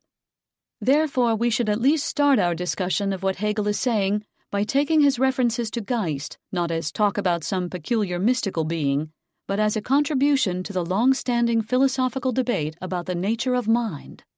Accordingly, in this book I return to the practice of an earlier generation of translators of Hegel and render Geist as mind. We shall see as we go along in just what sense of that word Hegel's concept is to be understood. The task of the phenomenology. That my presentation of Hegel's views up to this point has been seriously incomplete can be seen by returning to a question I brushed aside early in the discussion of Hegel's philosophy of history. Why is the history of the world nothing but the progress of the consciousness of freedom? The question cries out for an answer. Hegel explicitly denies, and it would in any case be quite out of keeping with his whole line of thought, that the direction of history is some kind of fortunate accident. Hegel asserts that what happens in history happens necessarily. What does this mean? How can it be true? Hegel's answer is that history is nothing but the progress of the consciousness of freedom because history is the development of mind. In the philosophy of history, Hegel did not set out to explain this notion because he had already published a very long and very dense volume intended to demonstrate the necessity of mind developing as it does. That volume is The Phenomenology of Mind. Karl Marx called it the true birthplace and secret of Hegel's philosophy. Others, defeated by its 750 pages of bewildering and tortuous prose, have been content to let whatever secrets it might contain rest undisturbed. No account of Hegel, however, can decently overlook it. The obvious place to start is with the title. The Oxford English Dictionary tells us that phenomenology means the science of phenomena as distinct from that of being. That is all very well if we are familiar with the distinction between phenomena and being. For those who are not, the same dictionary obligingly tells us that phenomenon means, in its philosophical use, that of which the senses or the mind directly takes note, an immediate object of perception, as distinguished from substance or a thing in itself. The distinction being made here can be illustrated by considering the difference between the moon as it appears in my vision and the moon as it really is. In my vision it appeared last night as a silvery crescent no bigger than a tennis ball. It really is, of course, a sphere of rock with a diameter of several thousand kilometers. The silvery crescent is the phenomenon. Phenomenology, then, is the study of the way in which things appear to us. If phenomenology is the study of the way in which things appear to us, a phenomenology of mind, we might guess, will be a study of the way in which mind appears to us. Such a guess would be correct, but there is a characteristically Hegelian twist to add. When we study how our mind appears to us, we can only be studying how it appears to our minds. Thus, a phenomenology of mind is really a study of how mind appears to itself. Accordingly, Hegel's phenomenology of mind traces different forms of consciousness, viewing each one from inside, as it were, and showing how more limited forms of consciousness necessarily developed into more adequate ones. Hegel himself describes his project as the exposition of knowledge as a phenomenon, because he sees the development of consciousness as a development toward forms of consciousness that more fully grasp reality, culminating in absolute knowledge. In his introduction to the phenomenology, Hegel explains why he believes it necessary to carry out this kind of study. He begins with the problem of knowledge. The aim of philosophy, he says, is the actual knowledge of what truly is, or as he somewhat mysteriously characterizes it, the absolute. Before we start to pronounce upon what truly is, however, hadn't we better pause to reflect upon knowledge itself? That is, on how we come to know reality. In our attempts to gain knowledge, we are attempting to grasp reality. Hence, knowledge, Hegel says, is often likened to an instrument by which we grasp truth. If our instrument is faulty, we may end up holding nothing but error. So we begin with an enquiry into knowing. Immediately we are beset by skeptical worries. If trying to know reality is like using some kind of instrument for grasping reality, isn't there a danger that applying our instrument to reality will alter it, so that we grasp something very different from undisturbed reality? Compare the way modern physicists find it impossible to pin down the speed and location of subatomic particles, because whatever instrument they use to observe them will also interfere with them. Even if we abandon the instrument metaphor, Hegel says, and regard knowledge as a more passive medium through which we observe reality, we are still observing reality through the medium, not reality itself. If an instrument or a medium through which we are looking has a distorting effect, one way of coming to know the true state of affairs is to discover the nature of the distortion and subtract the differences it makes. For example, if I look at a stick half in the water and half out, the part in the water appears bent. Is the stick really bent? I can calculate this if I know the law of refraction, and thus the difference that looking at it through water makes. Subtracting this difference, I will discover what the stick is really like. Can we perhaps do the same with the distorting effect of the instrument or medium of knowledge, and thus come to know reality as it is? No, Hegel says. This escape from our puzzle is not open to us. Knowing is not like seeing. For in the case of knowing, what is one to subtract? It would be like subtracting not the difference the water makes to the ray of light, but the ray of light itself. Without knowledge, we would not know the stick at all. To subtract our act of knowing, therefore, would be to leave us knowing nothing. So our instrument cannot guarantee us an image of undisturbed reality, nor can we come closer to reality by making allowances for the disturbance caused by our instrument. Should we therefore embrace the skeptical position that there is nothing we can truly know? But such skepticism, Hegel says, is self-refuting. If we are to doubt everything, why not doubt the claim that we can know nothing? Moreover, the skeptical argument we've been considering has its own presuppositions which it claims to know. It starts with the idea that there is such a thing as reality, and that knowledge is some kind of instrument or medium by which we grasp reality. In so doing, it presupposes a distinction between ourselves and reality, or the absolute. Worse still, it takes for granted that our knowledge and reality are cut off from one another, but at the same time still treats our knowledge as something real, that is, as a part of reality. Thus, skepticism will not do either. Hegel has neatly set up a certain view of knowing, and then shown that it leads into a hole from which we cannot escape, and in which we cannot remain. We must, he now says, abandon all these useless ideas and expressions about knowledge as an instrument or medium, all of which divide knowledge from reality as it is. In all of this argument, there is no mention of any philosopher who has held the view of knowledge that Hegel now says we must reject. To some extent, he is criticizing assumptions common to the whole school of empiricist philosophers, Locke, Berkeley, Hume, and many others. It would, however, have been obvious to all his readers that his main target is Kant.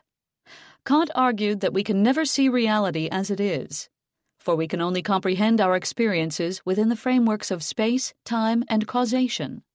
Space, time, and causation are not part of reality, but the necessary forms in which we grasp it. Therefore, we can never know things as they are independently of our knowledge. In another work, The Lesser Logic, Hegel does name his opponent and mounts a similar attack against him, though as if to display his intellectual fertility, he presses home his point with a slightly different argument. The passage is worth quoting because it concludes with an analogy that suggests the way forward. We ought, says Kant, to become acquainted with the instrument before we undertake the work for which it is to be employed. For if the instrument be insufficient, all our trouble will be spent in vain. But the examination of knowledge can only be carried out by an act of knowledge. To examine this so-called instrument is the same thing as to know it. But to seek to know before we know is as absurd as the wise resolution of Scholasticus, not to venture into the water until he had learned to swim. The lesson taught by the folly of Scholasticus is clear. To learn to swim, we must plunge boldly into the stream, and to obtain knowledge of reality, we must plunge boldly into the stream of consciousness that is the starting point of all we know. The only possible approach to knowledge is an examination of consciousness from the inside as it appears to itself. In other words, a phenomenology of mind. We shall not start with sophisticated doubts, but with a simple form of consciousness that takes itself to be genuine knowledge. This simple form of consciousness will, however, prove itself to be something less than genuine knowledge, and so will develop into another form of consciousness. And this, in turn, will also prove inadequate and develop into something else. And so the process will continue until we reach true knowledge. The phenomenology of mind is the tracing of this process in detail. As Hegel puts it, the detailed history of the process of training and educating consciousness itself up to the level of science. Part of this training and educating is in fact the development of ideas that has occurred throughout history. Thus Hegel's phenomenology is in part an anticipation of the material covered in the philosophy of history. This time, however, the same events are treated in a different manner, for Hegel's aim is to exhibit the process of the development of consciousness as a necessary one. Each form of consciousness, in revealing itself to be less than genuine knowledge, leads us to what Hegel calls a determinate negation. This is not the empty skepticism defended by philosophers who find fault with our ordinary methods of knowing. From that empty skepticism there would be no way forward. A determinate negation, on the other hand, is itself something. Think of the negation sign in mathematics. It produces not zero, but a definite negative number. The something that is the result of the discovery that a form of consciousness is inadequate is itself a new form of consciousness, namely, consciousness aware of the inadequacies of the previous form and forced to adopt a different approach in order to surmount them. Thus we shall be compelled to move from one form of consciousness to the next in a restless searching for true knowledge. The phenomenology will therefore provide an answer to the question raised earlier, as to why the history of the world is nothing but the development of the consciousness of the idea of freedom, and why what happens in history happens necessarily. Yet, incredibly, the answer given to this monumental question is merely a byproduct of the principal aim of the work, which is to demonstrate the possibility of genuine knowledge, and thus to serve as a foundation for philosophy's aim of providing, as Hegel puts it, actual knowledge of what truly is. The goal of the process to be traced in the phenomenology is true knowledge, or the absolute. How will we know that we have reached it? Will not skeptical doubts still be possible? No, says Hegel, because the terminus is at that point where knowledge is no longer compelled to go beyond itself. In other words, whereas previously consciousness has been forced to admit that its own knowledge is inadequate, and to strive for more adequate knowledge that is beyond its grasp, to seek to know the thing in itself, at the end of the process, reality will no longer be an unknowable beyond. Consciousness will know reality directly and be at one with it. There will be nothing further to reach for, and the restless compulsion to attain more adequate knowledge will at last be satisfied.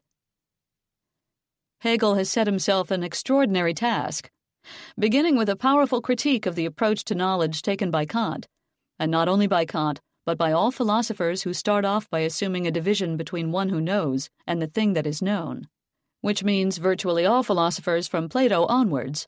Hegel sets out to develop a new method.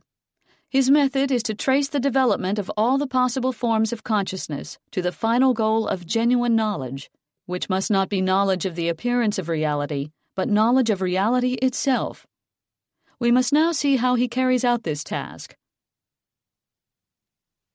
Knowledge without concepts? Hegel starts with the most primitive form of consciousness, which he calls certainty at the level of sense experience, or more briefly, sense certainty.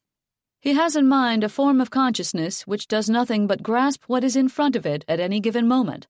Sense certainty simply records the data received by our senses. It is knowledge of the particular thing present to our senses. Sense certainty makes no attempt to order or classify the raw information obtained by the senses. Thus, when this form of consciousness has in front of it what we would describe as a ripe tomato, it cannot describe its experience as a tomato, for that would be to classify what it sees. It cannot even describe the experience as one of seeing something round and red, for these terms too presuppose some form of classification. Sense certainty is aware only of what is now present to it. As Hegel puts it, it is the certainty of the this, or of the here and now. Sense certainty seems to have a strong claim to being genuine knowledge, for it is directly aware of the this, without imposing on it the distorting filters of a conceptual scheme involving space, time, or any other categories. Sense certainty is simple awareness of the object exactly as it is. Yet, as Hegel shows, the claim that sense certainty is knowledge does not stand up to further investigation. As soon as sense certainty attempts to utter its knowledge, it becomes incoherent. What is the this? It can be broken down into the here and the now, but these terms cannot convey truth. If, late one night, we are asked what is the now, we may reply, now it is nighttime. Suppose we write that down. A truth cannot lose anything by being written down, Hegel says, nor by being preserved. So the next day at noon, we take out the truth we have written down, only to find that, as Hegel puts it, it has turned stale. Similarly, I say, here is a tree, but another sense certainty can just as well say, here is a house. Hegel's argument seems to be based on a perverse misunderstanding of the language used to convey the knowledge of sense certainty. Surely it is possible to restate the knowledge of sense certainty in a manner that is immune to such cheap tricks. Yet the trick is not as easy to get around as one might imagine. From the standpoint of sense certainty, it is not possible to say, for example, at midnight it is night, or there is a tree in the park. These utterances presuppose a general ordering of things, including our concepts of time and space. How then can the knowledge of self-certainty be expressed? Hegel's point is that it cannot be expressed in language at all, because sense certainty is knowledge of the pure particular, while language always involves bringing something under more general or universal label. Tomato is a universal term that picks out a whole class of objects, not a single particular object, and the same is true of every other term. Hegel's attack on the truthfulness of now it is nighttime is intended to show that to use terms like now, here, and this is no way to express knowledge of the pure particular. These terms are also universals, for there is more than one now and more than one here. Thus, sense certainty, in seeking to express its knowledge of the pure particular, has got sucked into the necessity of the universal term. Hegel believes that he has established the impossibility of knowledge without universal concepts. Two possible objections to his argument are worth brief mention. The first points out an obvious exception to the rule that every term picks out a class of objects rather than a particular object. Proper names. John D. Rockefeller, Rosa Luxemburg, the Sydney Opera House, and other proper names do pick out particular objects. Could not sense certainty describe its experience by giving every this a proper name? In the Phenomenology, Hegel ignores the fact that proper names are an exception to his view of language. But we can make a fair guess at what his reply would be, for in his logic, he asserts that proper names are meaningless, precisely because they lack reference to anything beyond the name itself, that is, to anything universal. For the particular knowledge of sense certainty to be expressed by proper names, we can imagine him saying, would be merely to stick meaningless labels on every this of which one was aware. Such labels would convey nothing. This brings us to the second possible objection, which grants that the knowledge of sense certainty may be impossible to put into language and convey to others, but contends that it is nonetheless knowledge. Why should we assume that all knowledge can be put into words? Mystics have often asserted that the truths of mystical experiences are impossible to put into words, and yet are the deepest truths of all. A truth cannot lose anything by being written down, Hegel said, but perhaps this simple claim was the first step down the path away from truth. Should we not have stopped Hegel right there and insisted on the validity of knowledge too pure for words? To this objection Hegel must reply, for it threatens the heart of his enterprise. He does not deny that there is something which cannot be reached by language, but he asserts that this is nothing else than what is untrue, irrational, something barely and simply believed. I may well think that I know what I mean, even if I cannot put it into words. But in fact, this is not knowledge. It is purely subjective, a personal opinion. Opinion is not knowledge. It can only become knowledge by being brought out into the open. Hegel makes his point by playing on the multiple meanings of the German meinen, to believe or to intend, and its associated noun Meinung, which means opinion. If we disregard this way of doing philosophy by punning, we are left with an assertion rather than an argument. Nevertheless, the assertion that something which is in principle incommunicable cannot possibly be knowledge is plausible enough. We can now take stock of our analysis of the claim that this primitive form of consciousness represents genuine knowledge. An attempt was made to state what sort of knowledge could be possessed by a consciousness that does nothing more than grasp what is in front of it at any given moment. The attempt failed because the truths reached by that form of consciousness proved to be either palpable falsehoods or something purely personal that can never be expressed. In neither case could these alleged truths be accepted as knowledge. Thus, sense certainty proved itself inadequate. The result was achieved, as Hegel promised us in his introduction, from within. That is, all that was necessary to show the inadequacy of sense certainty was to take its claims at face value and try to make them more precise. Sense certainty did not succumb to a rival form of consciousness. It collapsed through its own incoherence. At the same time, and again as we were promised in the introduction, this outcome was not only a negative result. We were led to appreciate the impossibility of knowledge of pure particulars, and thus the necessity of bringing particular sense experiences under some form of conceptual scheme, a scheme that classifies what we experience under a universal aspect, and so makes it possible to communicate our experience through language. If we are to achieve knowledge, we cannot passively experience. We must allow our mind to play a more active role in ordering the information received by our senses. The next form of consciousness Hegel examines, therefore, is one in which consciousness actively attempts to create some unity and coherence out of the raw data of sense experience. The emergence of self-consciousness. From the naive form of consciousness discussed in the preceding section, Hegel traces the development of consciousness through two further stages, which he calls perception and understanding. In each stage, consciousness plays a more active role than it did in the preceding stage. At the level of perception, consciousness classifies objects according to their universal properties. This proves inadequate, and so at the level of understanding, consciousness imposes its own laws on reality. The laws Hegel has in mind are Newton's laws of physics, and the view of the universe that came to be based on them. Although these laws are commonly regarded as a part of reality that Newton and other scientists have discovered, Hegel sees them as no more than an extension of the classification by consciousness of the raw data of sense experience. Just as bringing these data under universal categories essential to language made it possible to communicate, so the laws of physics are a way of making the data more coherent and predictable. The concepts employed in this process, notions like gravity and force, are not things we see existing in reality, but constructs made by our understanding to help us grasp reality. Consciousness at the level of understanding does not see these constructs for what they are. It takes them as objects to be understood. We who trace the process of the development of consciousness can see that consciousness is, in effect, trying to understand its own creations. It has itself for its object. This means that consciousness has reached the point at which it can reflect upon itself.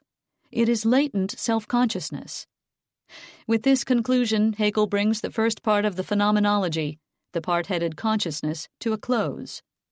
In the following part, under the general title Self-Consciousness, he drops the direct investigation of the problem of knowledge that provided the focus of the first part, switching his attention to the development of latent self-consciousness into fully explicit self-consciousness. This is still, of course, part of the development of mind towards the stage of absolute knowledge. The desiring mind. Hegel's notion of self-consciousness is important. In different ways, it has influenced both Marxist and existentialist thinkers. Self-consciousness, he maintains, cannot exist in isolation. If consciousness is to form a proper picture of itself, it needs some contrast. It requires an object from which to differentiate itself. I can only become aware of myself if I am also aware of something that is not myself. Self-consciousness is not simply a consciousness contemplating its own navel. Although self-consciousness needs an object outside itself, this external object is also something foreign to it, and a form of opposition to it. There is, therefore, a peculiar kind of love-hate relationship between self-consciousness and the external object. This relationship, in the best tradition of love-hate relationships, comes to the surface in the form of desire. To desire something is to wish to possess it, and thus not to destroy it altogether, but also to transform it into something that is yours, and thus to strip it of its foreignness. The introduction of this notion of desire marks the switch in Hegel's concern from theoretical problems of discovering truth to practical problems of changing the world. We have here a foreshadowing of the unity of theory and practice of which the Marxists make so much. Truth is to be obtained not through contemplation alone, but by working on the world and changing it. On Marx's tombstone are engraved the words of his famous 11th thesis on Feuerbach. The philosophers have only interpreted the world in various ways. The point, however, is to change it. Marx certainly had Hegel in mind as one of the philosophers, and it is undeniable that Marx wished to change the world far more radically than Hegel did. Hegel could nonetheless have pointed out that the underlying idea of Marx's words can be found in the phenomenology, at the point where the self-conscious being finds that to realize itself fully, it must set about changing the external world and making it its own.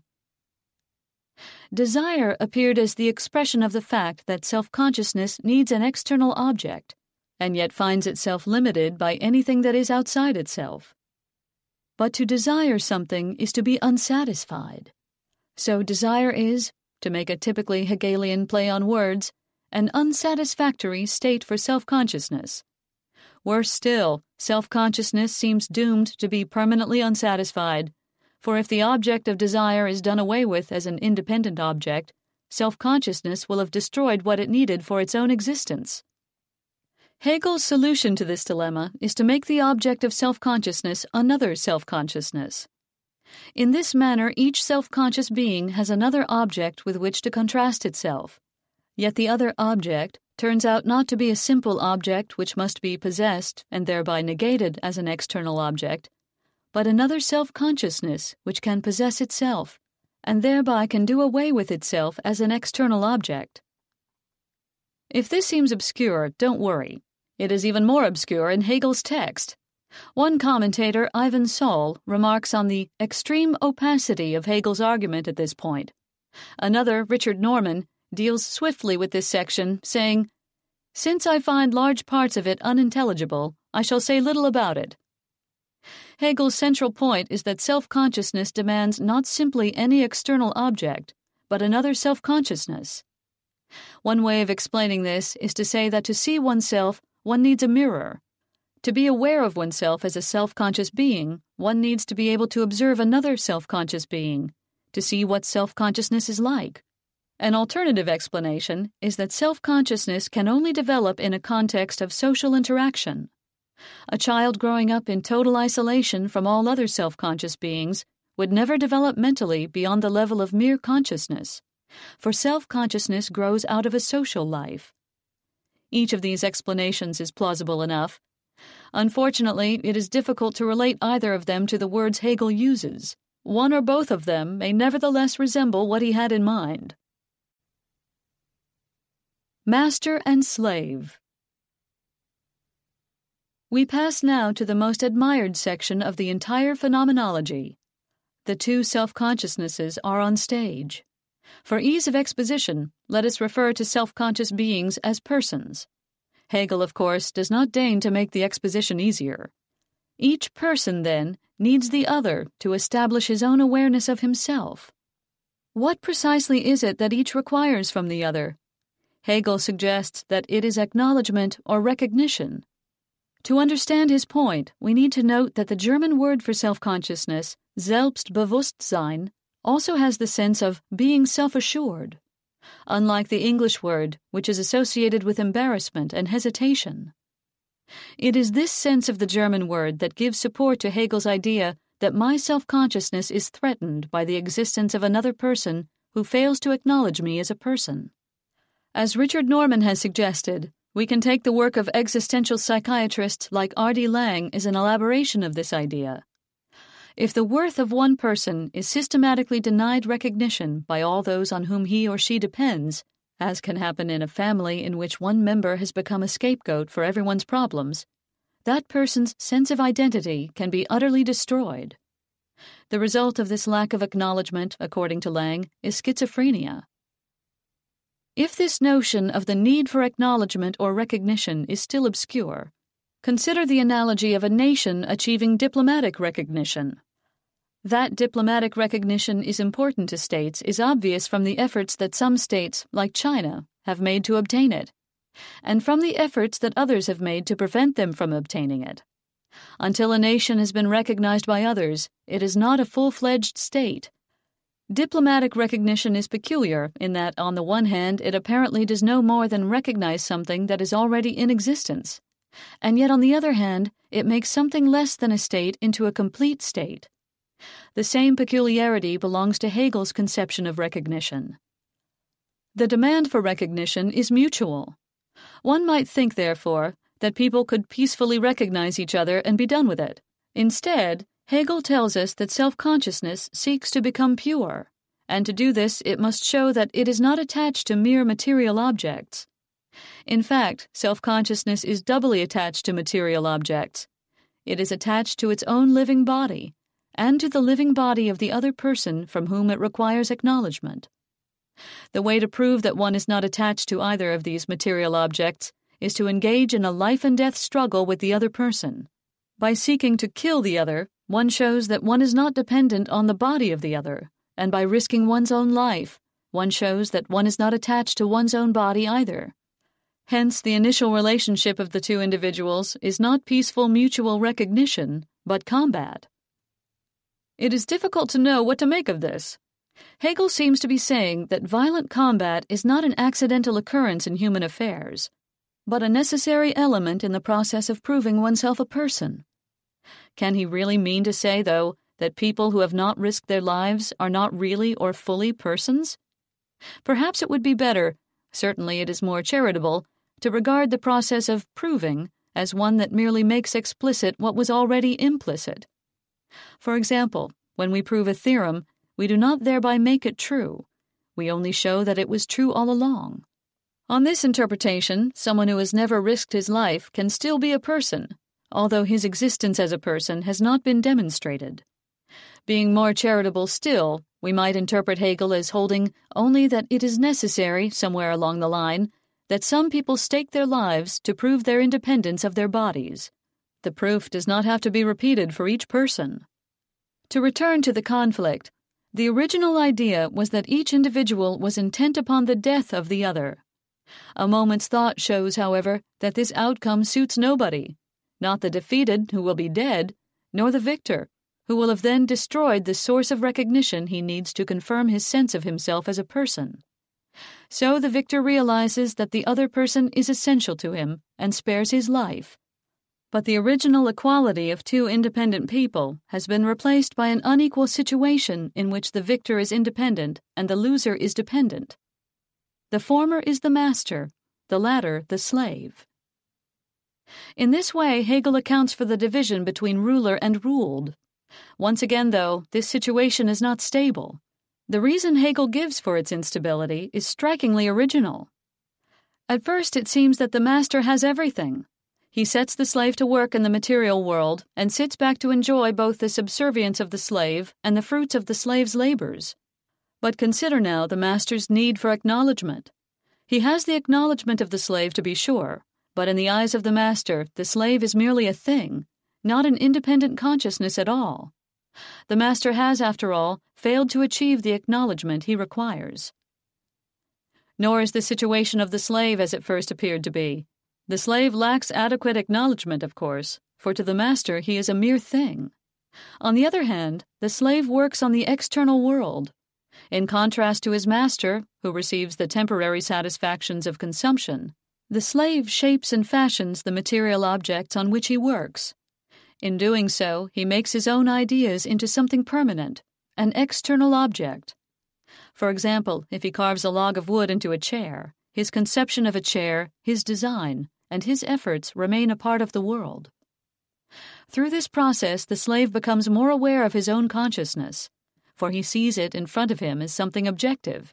In labor, even labor under the direction of another hostile mind, the slave discovers that he has a mind of his own. Some 40 years later, Karl Marx developed his own notion of alienated labor.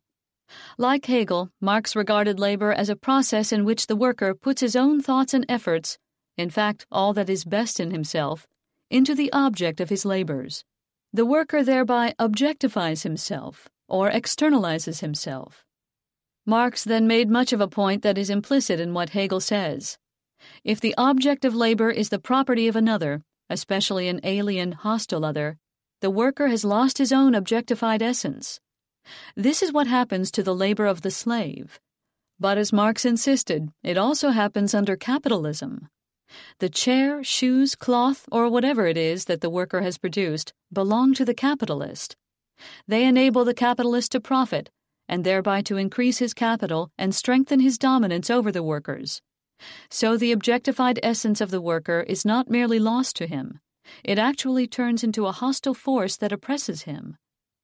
This is alienated labor, the key idea of Marx's early writings, and the forerunner of the notion of surplus value, which is the basis of the Marxist critique of capitalist economics. Philosophy and religion. For Marx, the solution to the problem of alienated labor was the abolition of private property and the division of mankind into the rulers and the ruled. Hegel, on the other hand, saw himself as tracing a path that consciousness had already traveled. So there could be no question of leaping off at this point into some future classless society. In fact, it is precisely at this point that the phenomenology becomes more historical, edging closer to the material Hegel was later to deal with more concretely in his Philosophy of History. The section on master and slave is followed by a discussion of Stoicism, a philosophical school that became important under the Roman Empire and included among its leading writers both Marcus Aurelius, the emperor, and Epictetus, a slave. Stoicism therefore bridges the gulf between master and slave. In Stoicism, the repressed slave who has come to full self-awareness through work can find a type of freedom. For Stoicism teaches withdrawal from the external world, in which the slave remains a slave, and retreat into one's own consciousness. As Hegel says, "In thinking I am free because I am not in another, but remain simply and solely in touch with myself, and the object which for me is my essential reality is my own existence." And again, "The essence of this consciousness is to be free, on the throne or in chains." The Stoic in chains is still free because chains do not matter to him. He detaches himself from his body and finds his consolation in his mind, where no tyrant can touch him. The weakness of Stoicism is that thought, cut off from the real world, lacks all determinate content. Its edifying ideas are barren of substance and soon get tedious. Stoicism is then succeeded by another philosophical attitude, skepticism, and from skepticism we progress to what Hegel calls the unhappy consciousness, a notion which I shall briefly discuss because of the importance it had to some of Hegel's successors.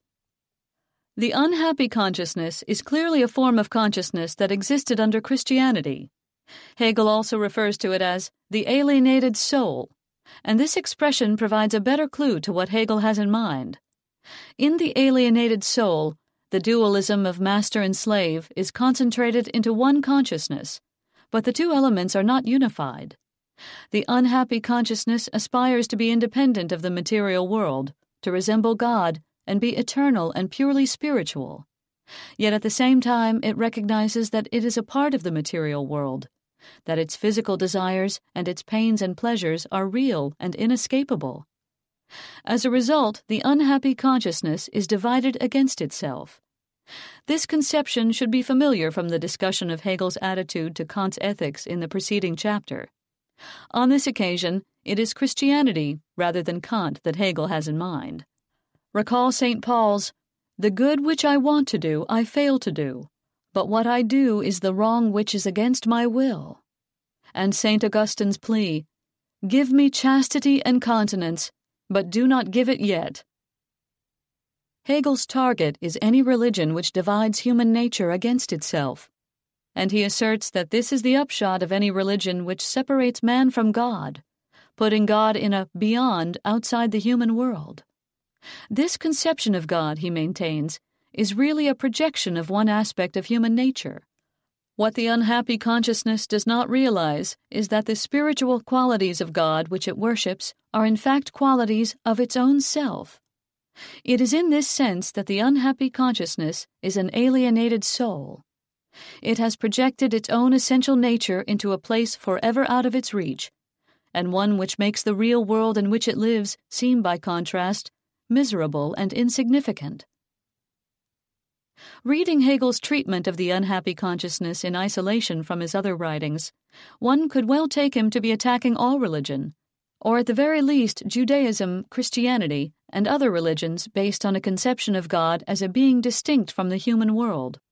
He appears to be denying the existence of any such God and explaining our belief in God as a projection of our own essential attributes.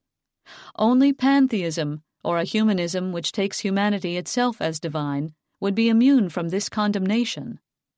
Yet Hegel was, as we have seen, a member of the Lutheran Church, and in several of his other writings, including the Philosophy of History, and even in a later section of the Phenomenology itself, Protestant Christianity is viewed in a much more positive light. Did Hegel, in his later writings and his personal behavior, compromise the radical thrust of his views about religion, as he appears to have compromised the radical thrust of his view of the state? After Hegel's death, a group of young radicals took this view of Hegel's philosophy. They saw themselves as following the true, uncompromised essence of his thought, and placed special emphasis on his discussion of the unhappy consciousness. We shall follow this sequel in the final chapter of this book. Mind's Goal. We shall now pass over a huge chunk of the Phenomenology. Some of what we are missing is tedious and obscure. Other sections come close to equaling in interest and importance those we have just discussed. Sometimes the topics are just what one would expect to find in a philosophical work. There are discussions of the metaphysical ideas of Fichte and Kant. There is a critique of hedonism, or the pursuit of pleasure. There is a discussion of Kant's ethics, making objections similar to those we have already encountered in discussing the philosophy of right. Moral sentimentality, of the type made popular in Hegel's time by the Romantic movement, also comes in for critical analysis. Other topics are more unusual. There is, for instance, a long section on physiognomy and phrenology, the pseudosciences based on the idea that one can tell people's character from, in the case of physiognomy, the shape of their faces, or, according to phrenology, the bumps on their skulls. Hegel opposes these ideas, not because he has evidence of their inaccuracy, or any reason as mundane as that, but for the philosophical reason that mind is not to be tied to anything as material as a face or a skull.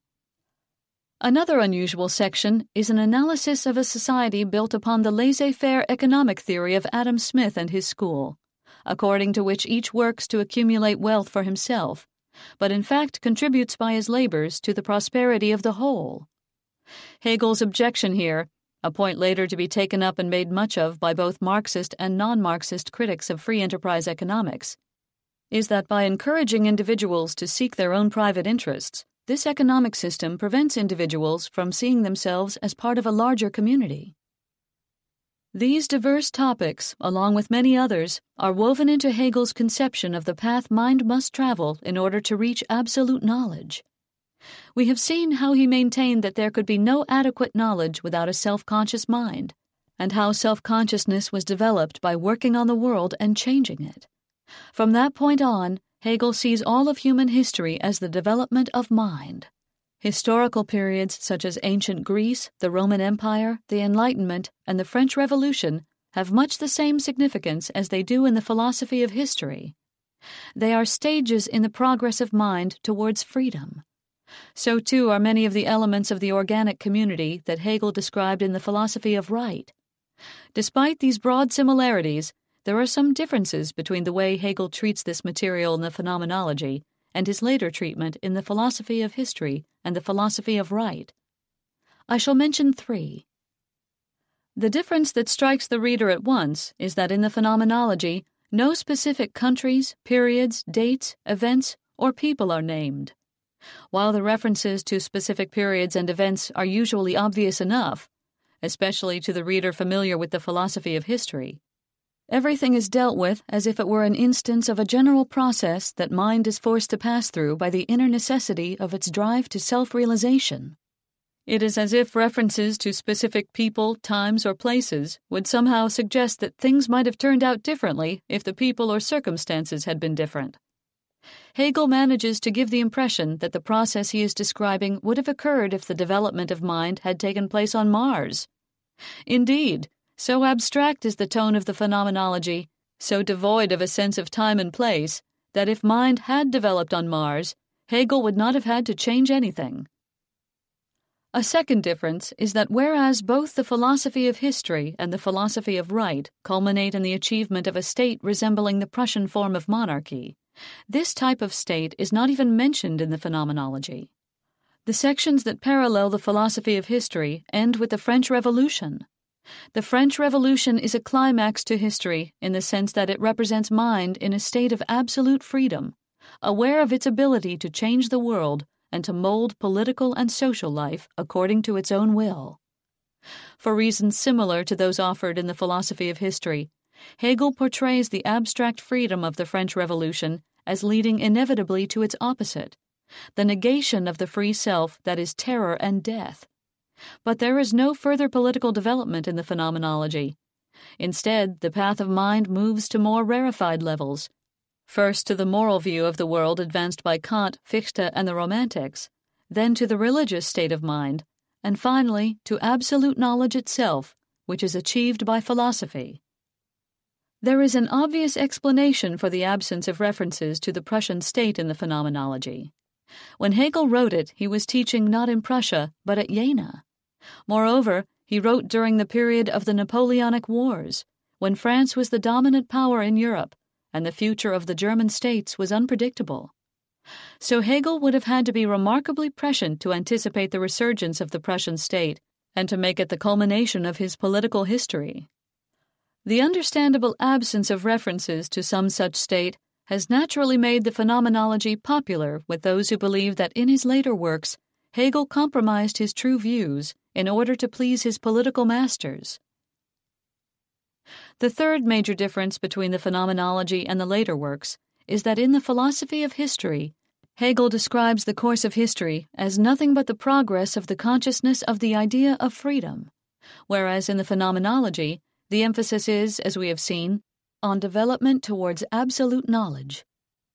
Taking these terms in their ordinary senses, it would seem that in the two works Hegel takes different and incompatible views.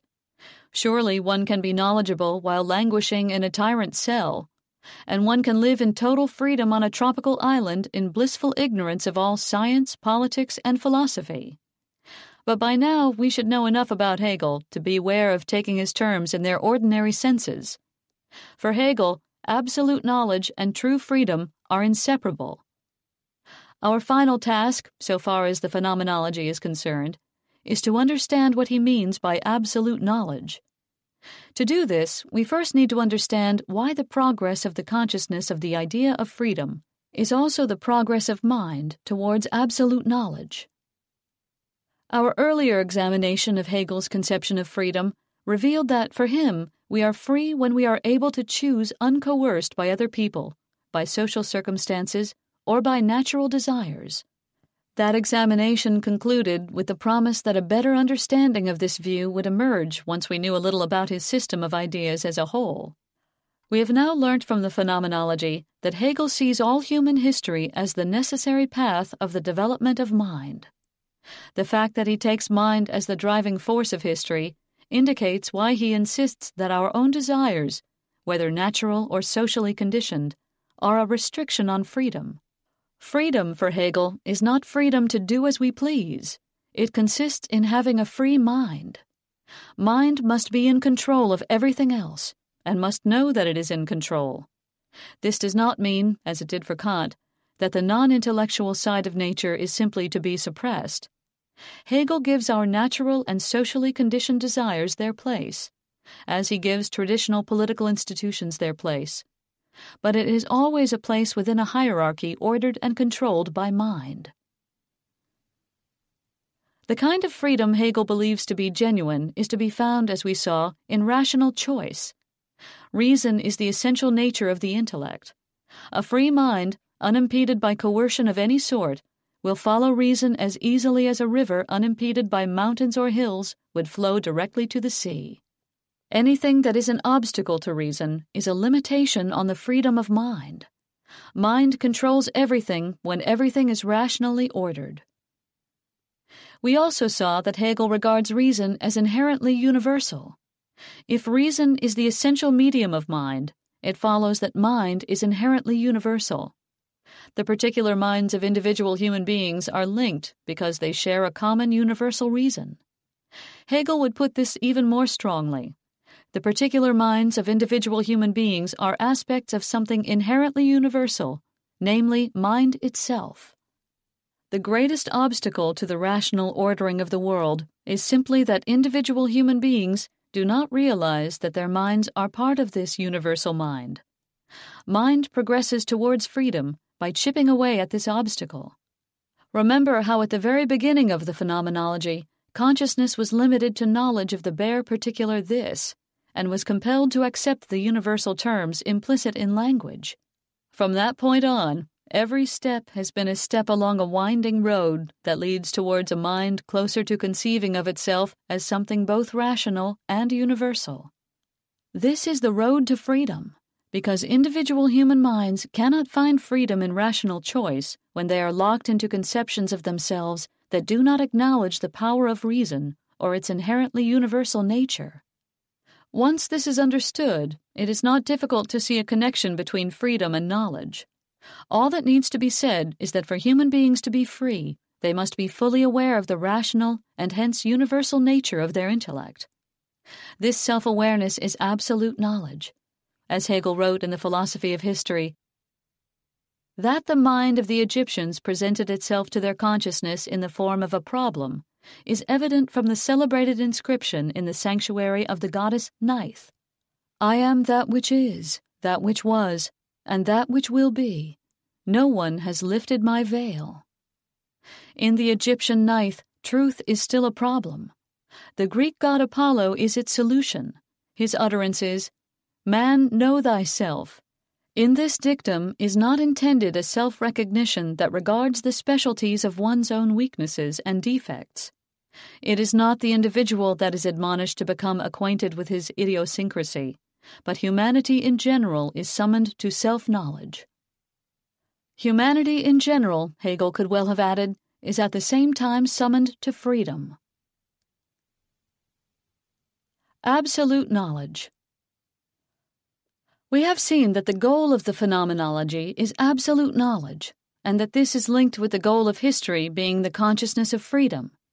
Self-knowledge is both a form of knowledge and the basis of Hegel's conception of freedom. Why, though, does Hegel describe self-knowledge as absolute knowledge? Should we not say that self-knowledge is part of knowledge, but by no means the whole of it?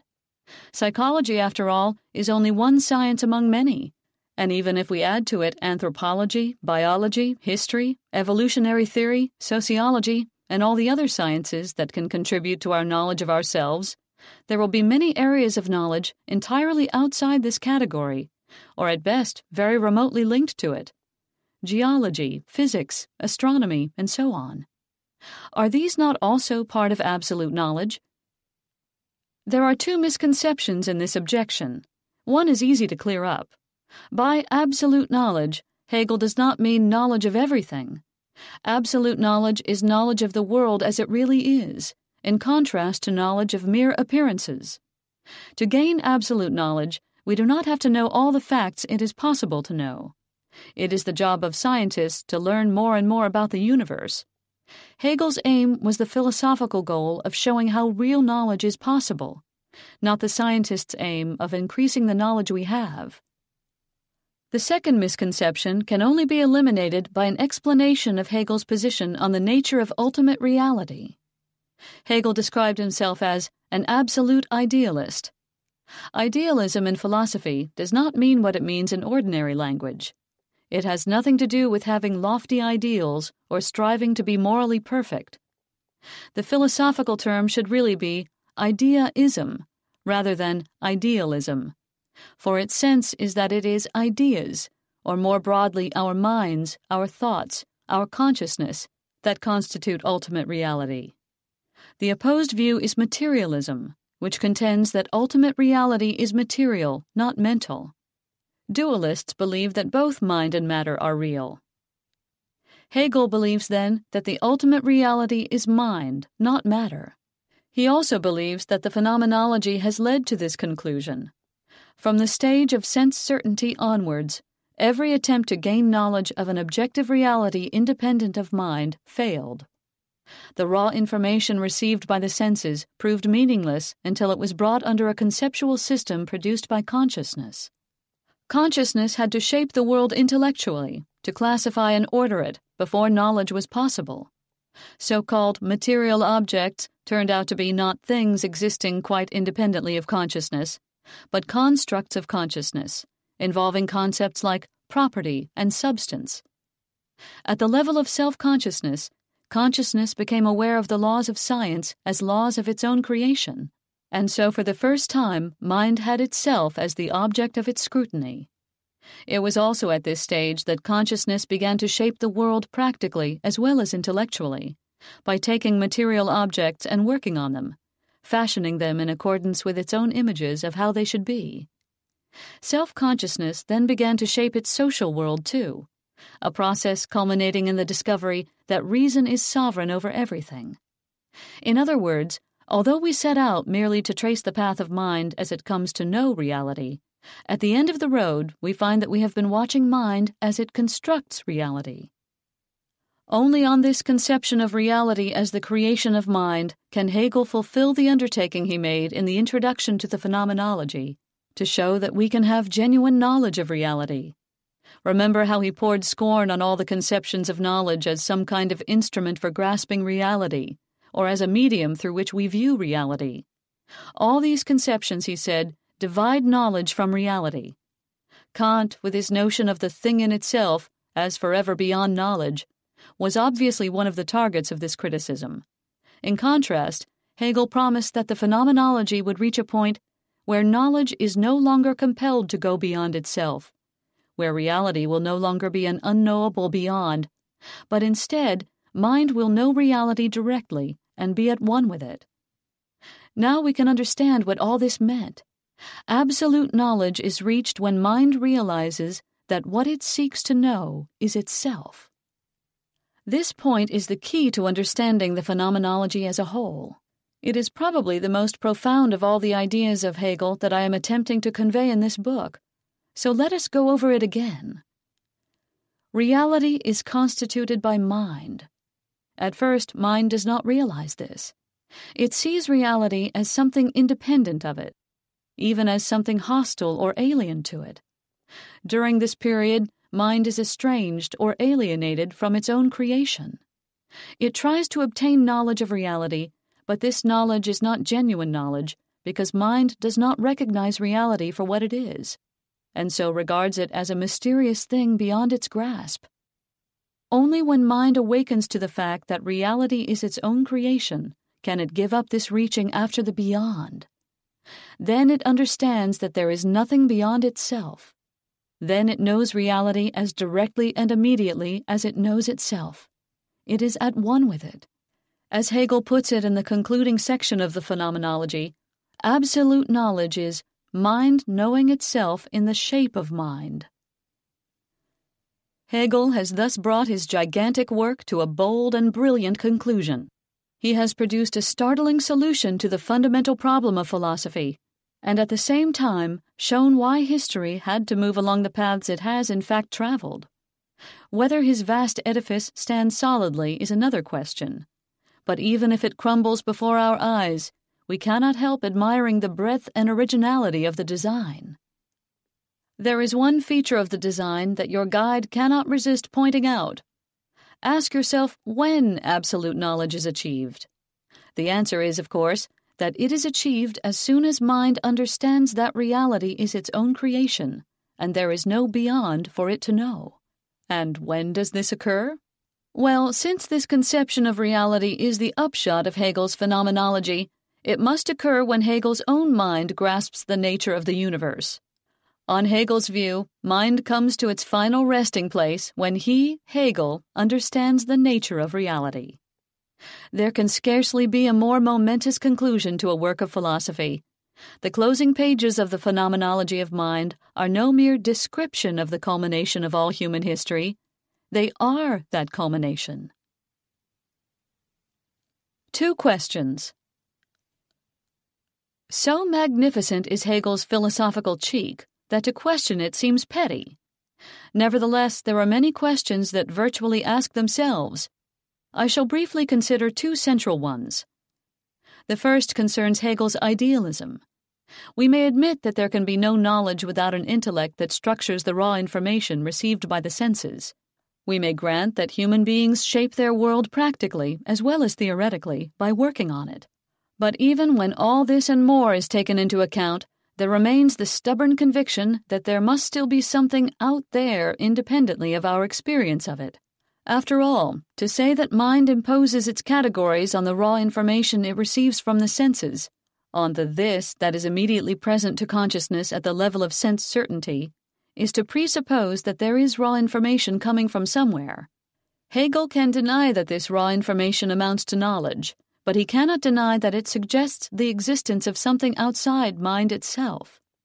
The same point holds even more obviously for the view that mind shapes the world practically by working upon it. Michelangelo may have thought of David, taken a lump of marble, and turned it into a statue that accorded with his thoughts, but he would not have got far if there had been no marble in the first place. This line of thought, in the theoretical rather than the practical sphere, led Kant to postulate his unknowable thing in itself. Hegel has made some acute criticisms of this idea, but has he really shown that we can do without it? The second question also flows from Hegel's idealism. Some idealists are subjectivists. They maintain that what is ultimately real are one's own thoughts and sensations. Different minds may have different thoughts and sensations, and if they do, there is no possible way of judging the contents of one mind to be true, and those of the other false. Indeed, on this view, such classifications are meaningless, for they erroneously presuppose an objective reality beyond the thoughts and sensations of individual minds. Hegel rejects the view that there are countless different realities corresponding to the countless different minds that exist. He calls his form of idealism absolute idealism to distinguish it from subjective idealism. For Hegel, there is only one reality, because ultimately there is only one mind. Now we have returned to the question with which our investigation of the phenomenology began. If Hegel believes that there is only one mind, what on earth can he mean by mind? He must mean some kind of collective or universal mind. In that case, would not spirit, with all its religious connotations, have been a better translation all along? Is not the idea of a collective mind fundamentally a religious idea? Should we not regard it as Hegel's conception of God? Perhaps. But if we are in the end forced to this view, it will be with a better understanding of the ambiguities and uncertainties of Hegel's position than we would have had if we had opted for that translation from the start. That there remain uncertainties about Hegel's conception of mind is undeniable. On the one hand, he needs the conception of a collective or universal mind not only to avoid a subjective form of idealism, but also to make good his vision of mind coming to see all of reality as its own creation. If there are millions of distinct individual minds, no single mind will be able to see much of reality as its own practical creation, for a large part of reality will consist of the practical creations of other minds. The manner in which mind conceives of the world before it has achieved absolute knowledge, as something independent of it and even hostile to it, will often prove to be no deception, but the literal truth. All this seems to force upon us an interpretation of Hegel that would understand his term mind as some kind of cosmic consciousness. Not, of course, a traditional conception of God as a being separate from the universe, but rather as something more akin to those Eastern philosophies that insist that all is one. On the other hand, Hegel regarded himself as a thoroughgoing defender of reason. Can we reconcile this with what he says and needs to say about mind? One way of doing so might be to take very seriously the extent to which Hegel believes consciousness to be necessarily social. From the first section of the Phenomenology, Hegel insists that knowledge is only knowledge if it can be communicated. The necessity of language rules out the idea of an entirely independent consciousness. Consciousness must interact with other consciousnesses if it is to develop into self-consciousness. In the end, mind can only find freedom and self-understanding in a rationally organized community. So minds are not separate atoms, linked together by the accidents of association. Individual minds exist together, or they do not exist at all.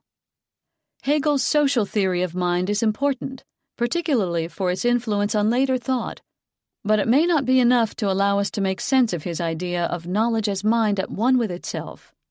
There is still a second element to be drawn into service, however, and this is his idea of the universal nature of reason.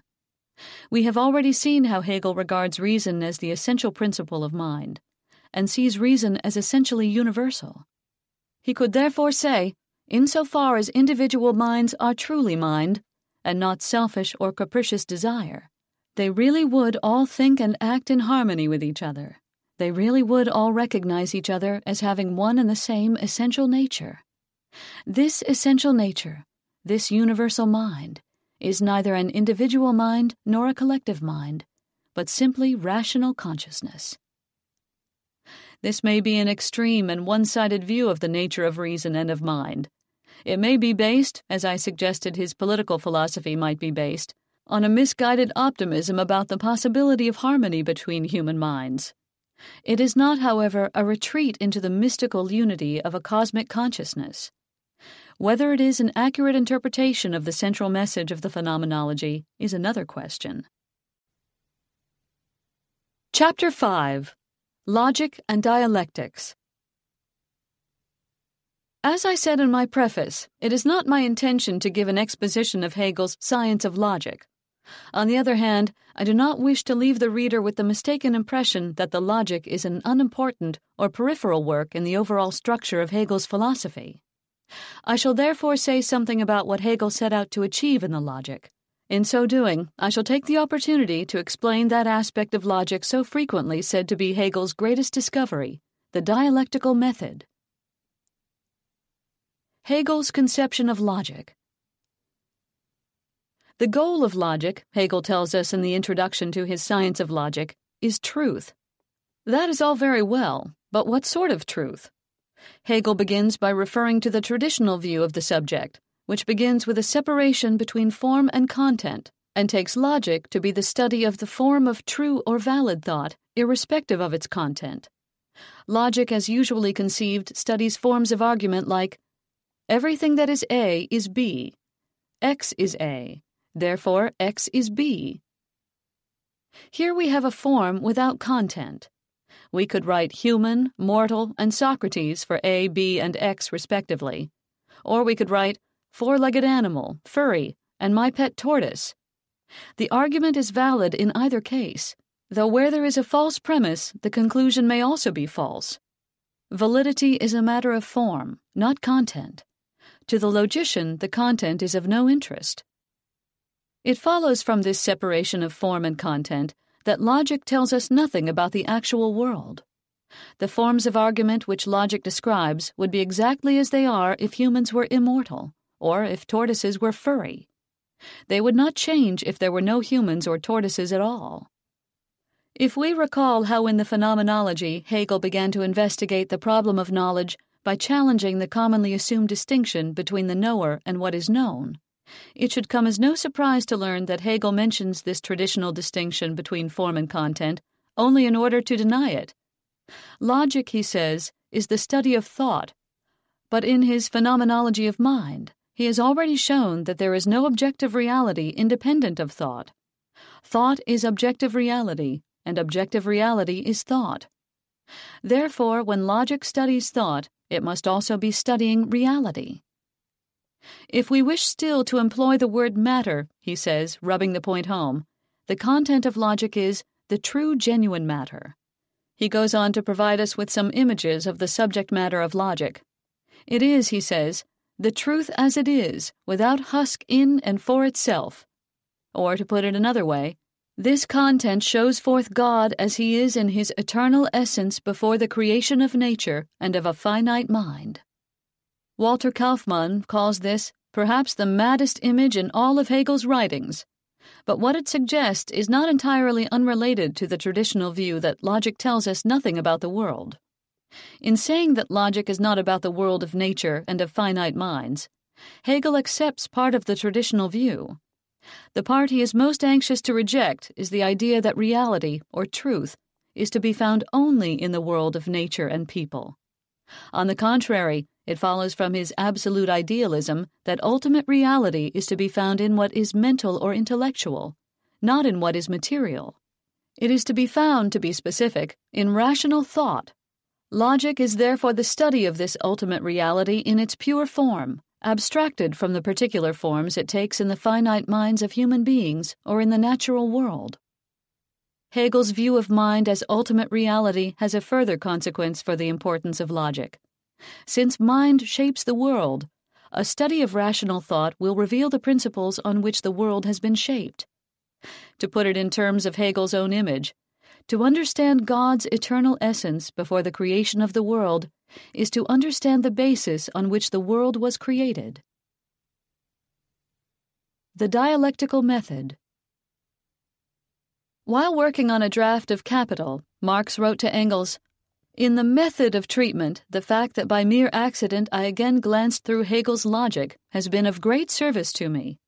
If there should ever be time for such work again, I would greatly like to make accessible to the ordinary human intelligence, in 2 or 3 printer's sheets, what is rational in the method which Hegel discovered, but at the time enveloped in mysticism."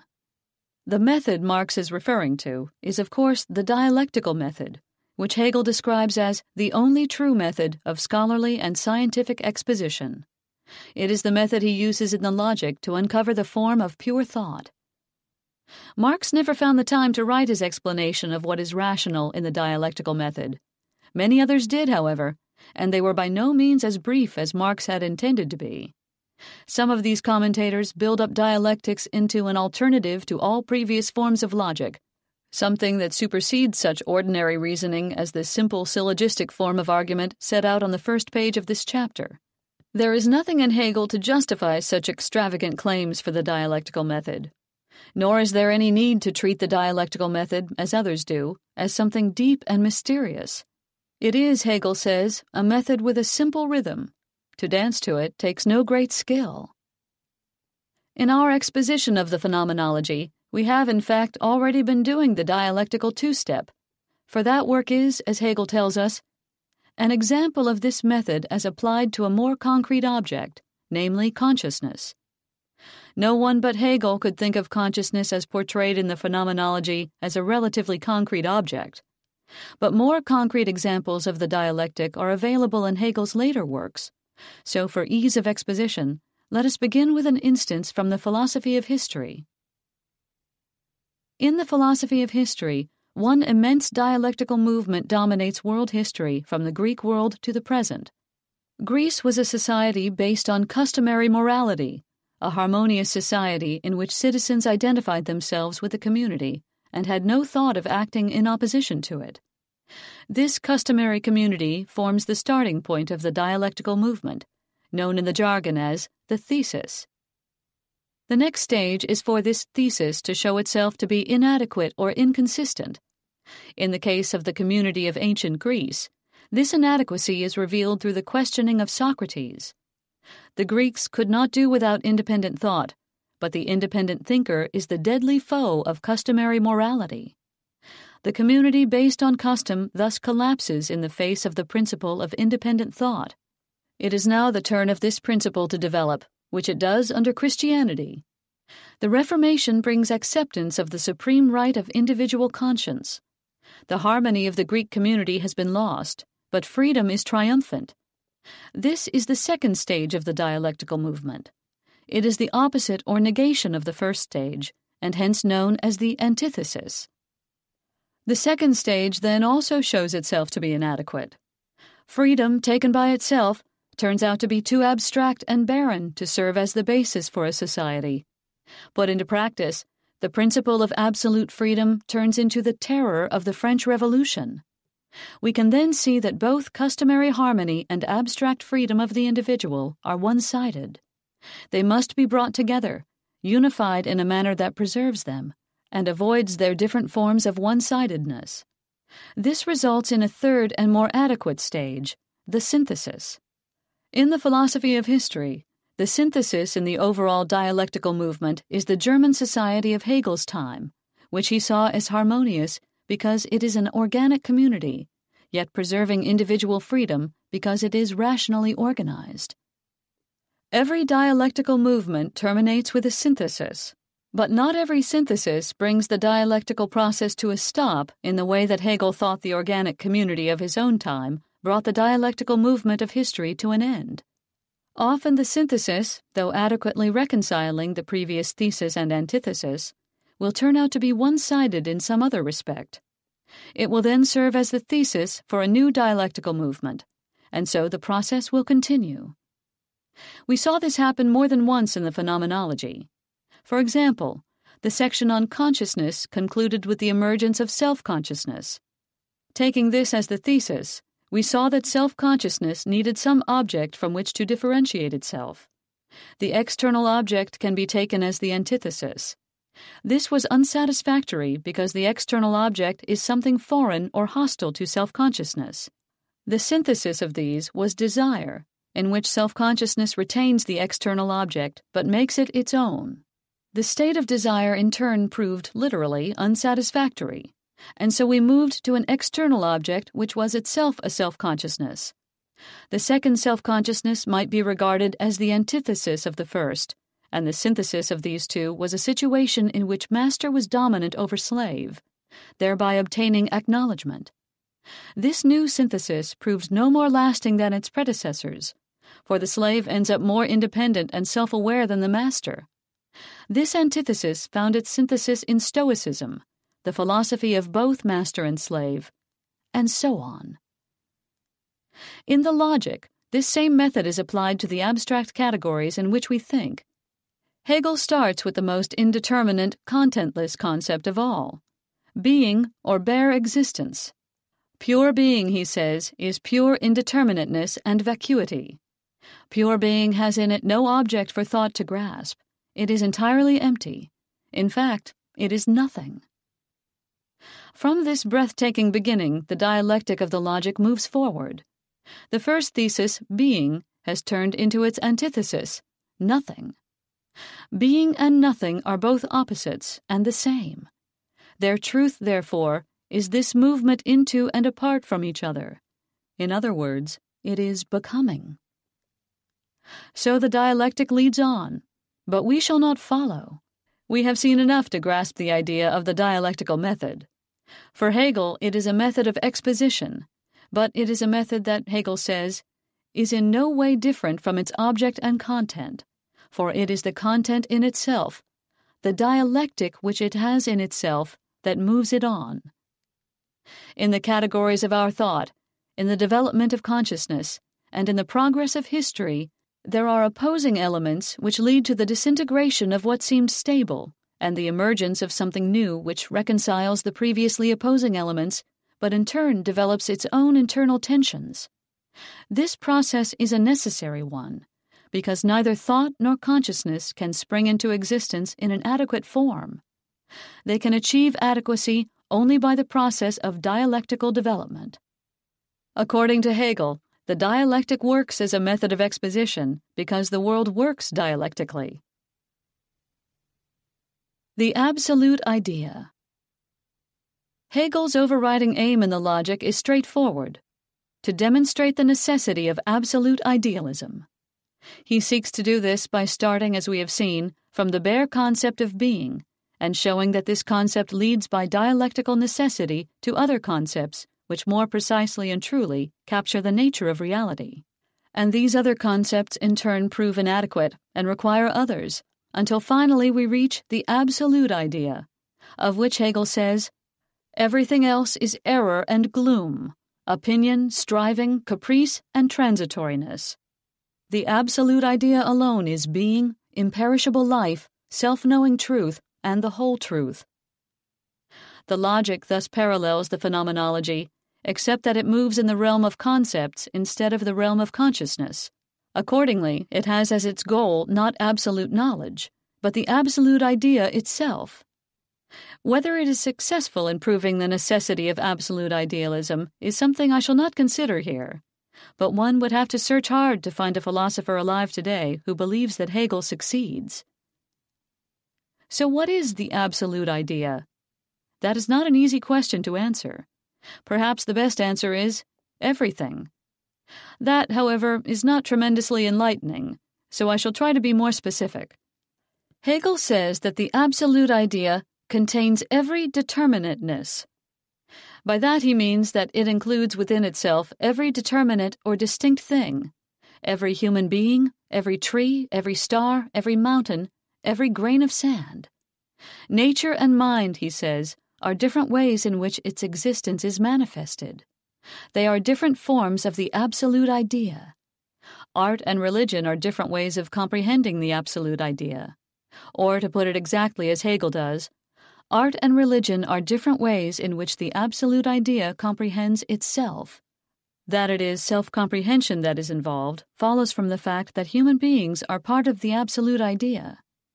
Philosophy, too, is a way of comprehending the absolute idea, but it is a higher form than art or religion because it grasps it conceptually, and consequently understands not only its own form of comprehension, but the aesthetic and religious forms as well.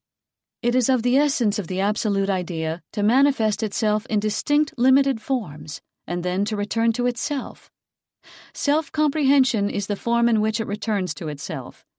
This is the process we observed in the philosophy of history and the phenomenology, and now observe in the logic.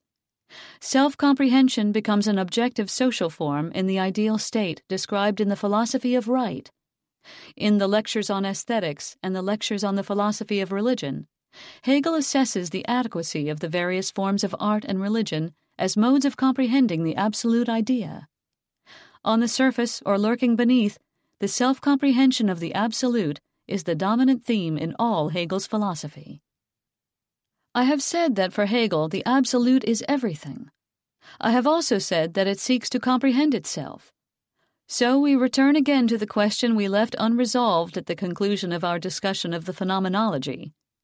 Does Hegel really believe that the universe as a whole, and everything in it, forms some kind of conscious entity? Is the absolute idea God? It is clear that Hegel, notwithstanding his Lutheranism, was no orthodox Christian theist. The message of the section of the phenomenology on the unhappy consciousness is frequently repeated elsewhere in his works. To regard God as something apart from the world is to alienate the soul of man.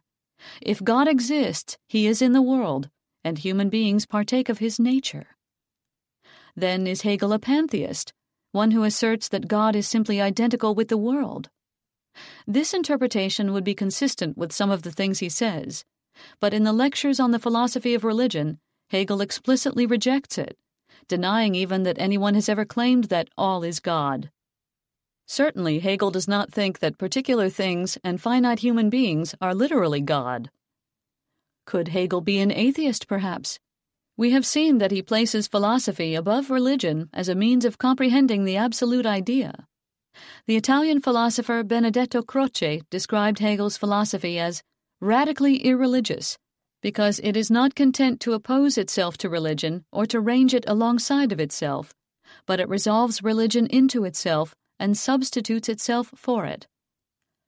Croce was right to point to this sense in which Hegel's philosophy, in refusing to yield pride of place to religion, is deeply irreligious.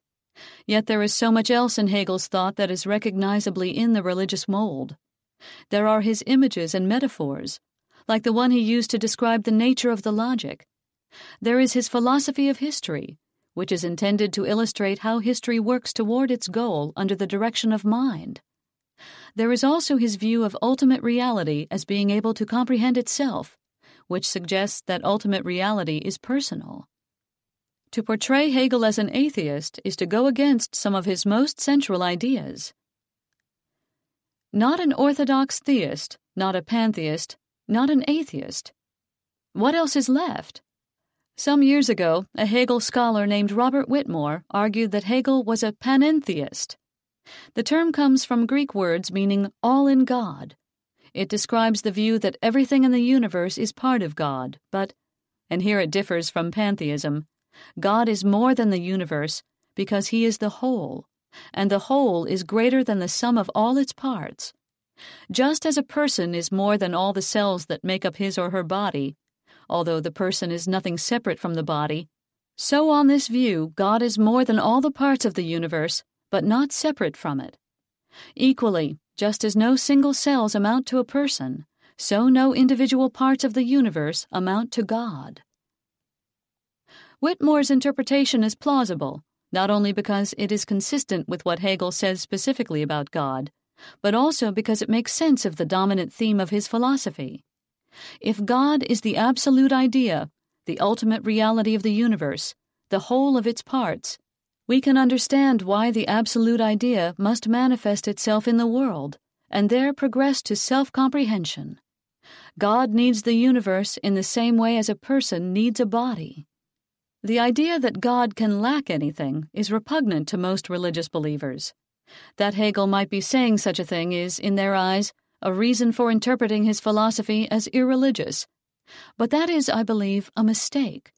For Hegel sees God not as eternal and immutable, but as an essence that needs to manifest itself in the world, and having made itself manifest, to perfect the world in order to perfect itself.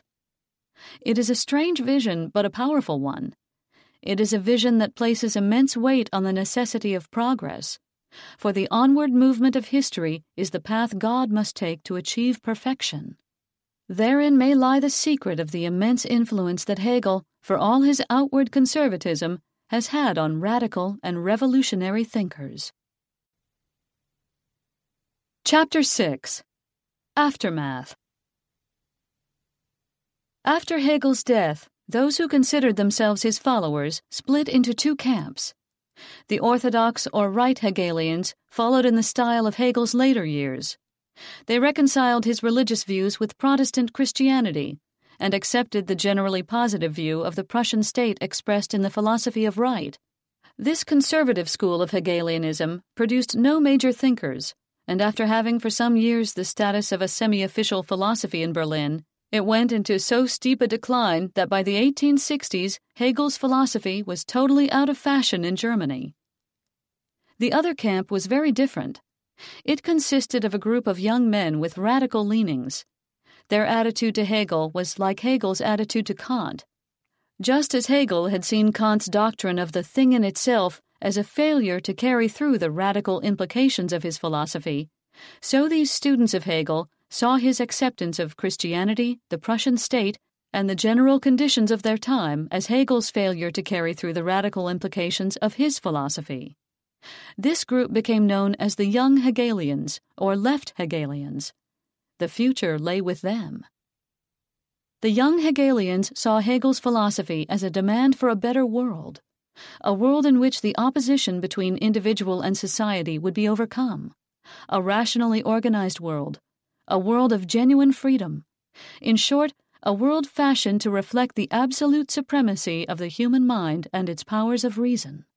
This better world was not, for the Young Hegelians, simply a utopian ideal drawn up in a fanciful moment. It was the culmination of the historical and philosophical arguments of the Hegelian system. It was a dialectical necessity, a synthesis that would have to emerge to reconcile the conflicting elements of the world in which they lived.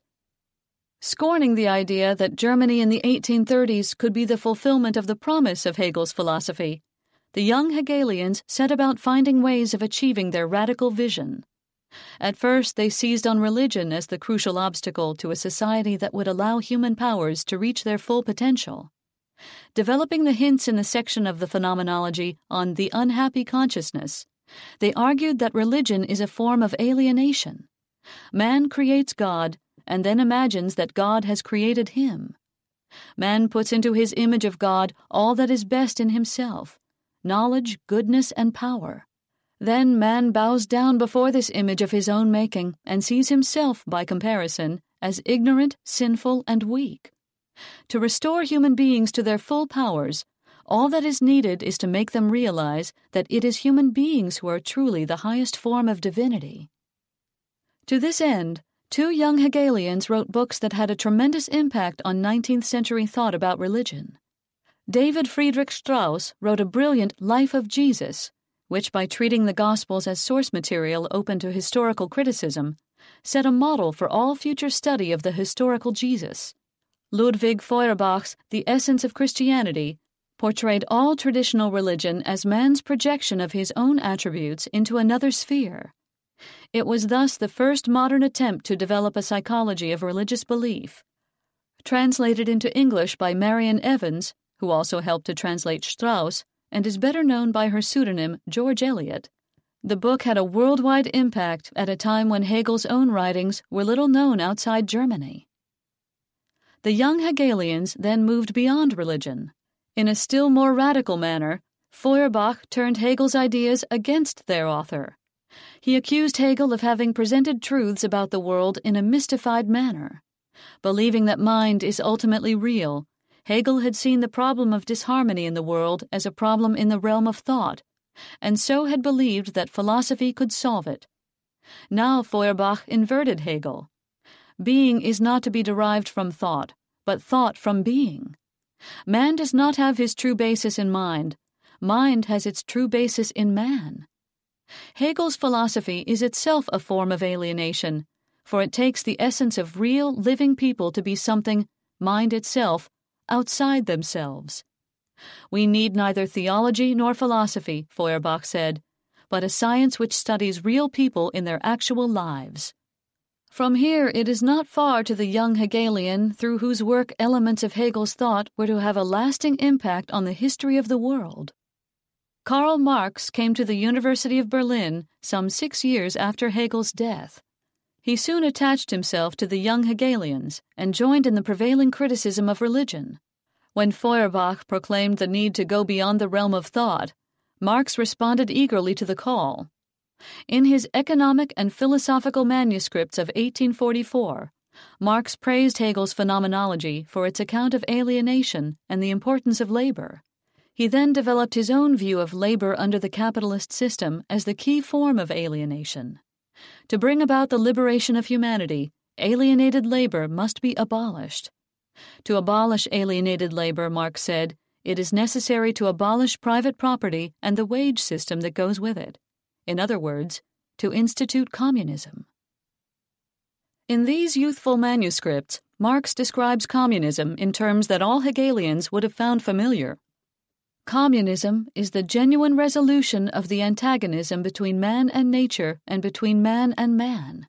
It is the true resolution of the conflict between existence and essence, objectification and self-affirmation, freedom and necessity, individual and species.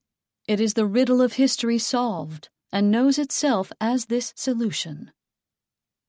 As he grew older, Marx used less Hegelian terminology, but he never abandoned the vision of communism he had reached through his transformation of Hegel's philosophy. It is entertaining, if fruitless, to speculate on what thinkers long dead would say if they could return to life and see what has happened to their ideas. Few of them could be as startled as Hegel would have been to see that the historical culmination of his philosophy has not been comprehension of the absolute idea, but a vision of a communist society that for more than 100 years has inspired revolutionary movements around the world. This concludes Hegel by Peter Singer. Narrated by Christine Williams. Copyright 1983 by Peter Singer. Production copyright by Audible.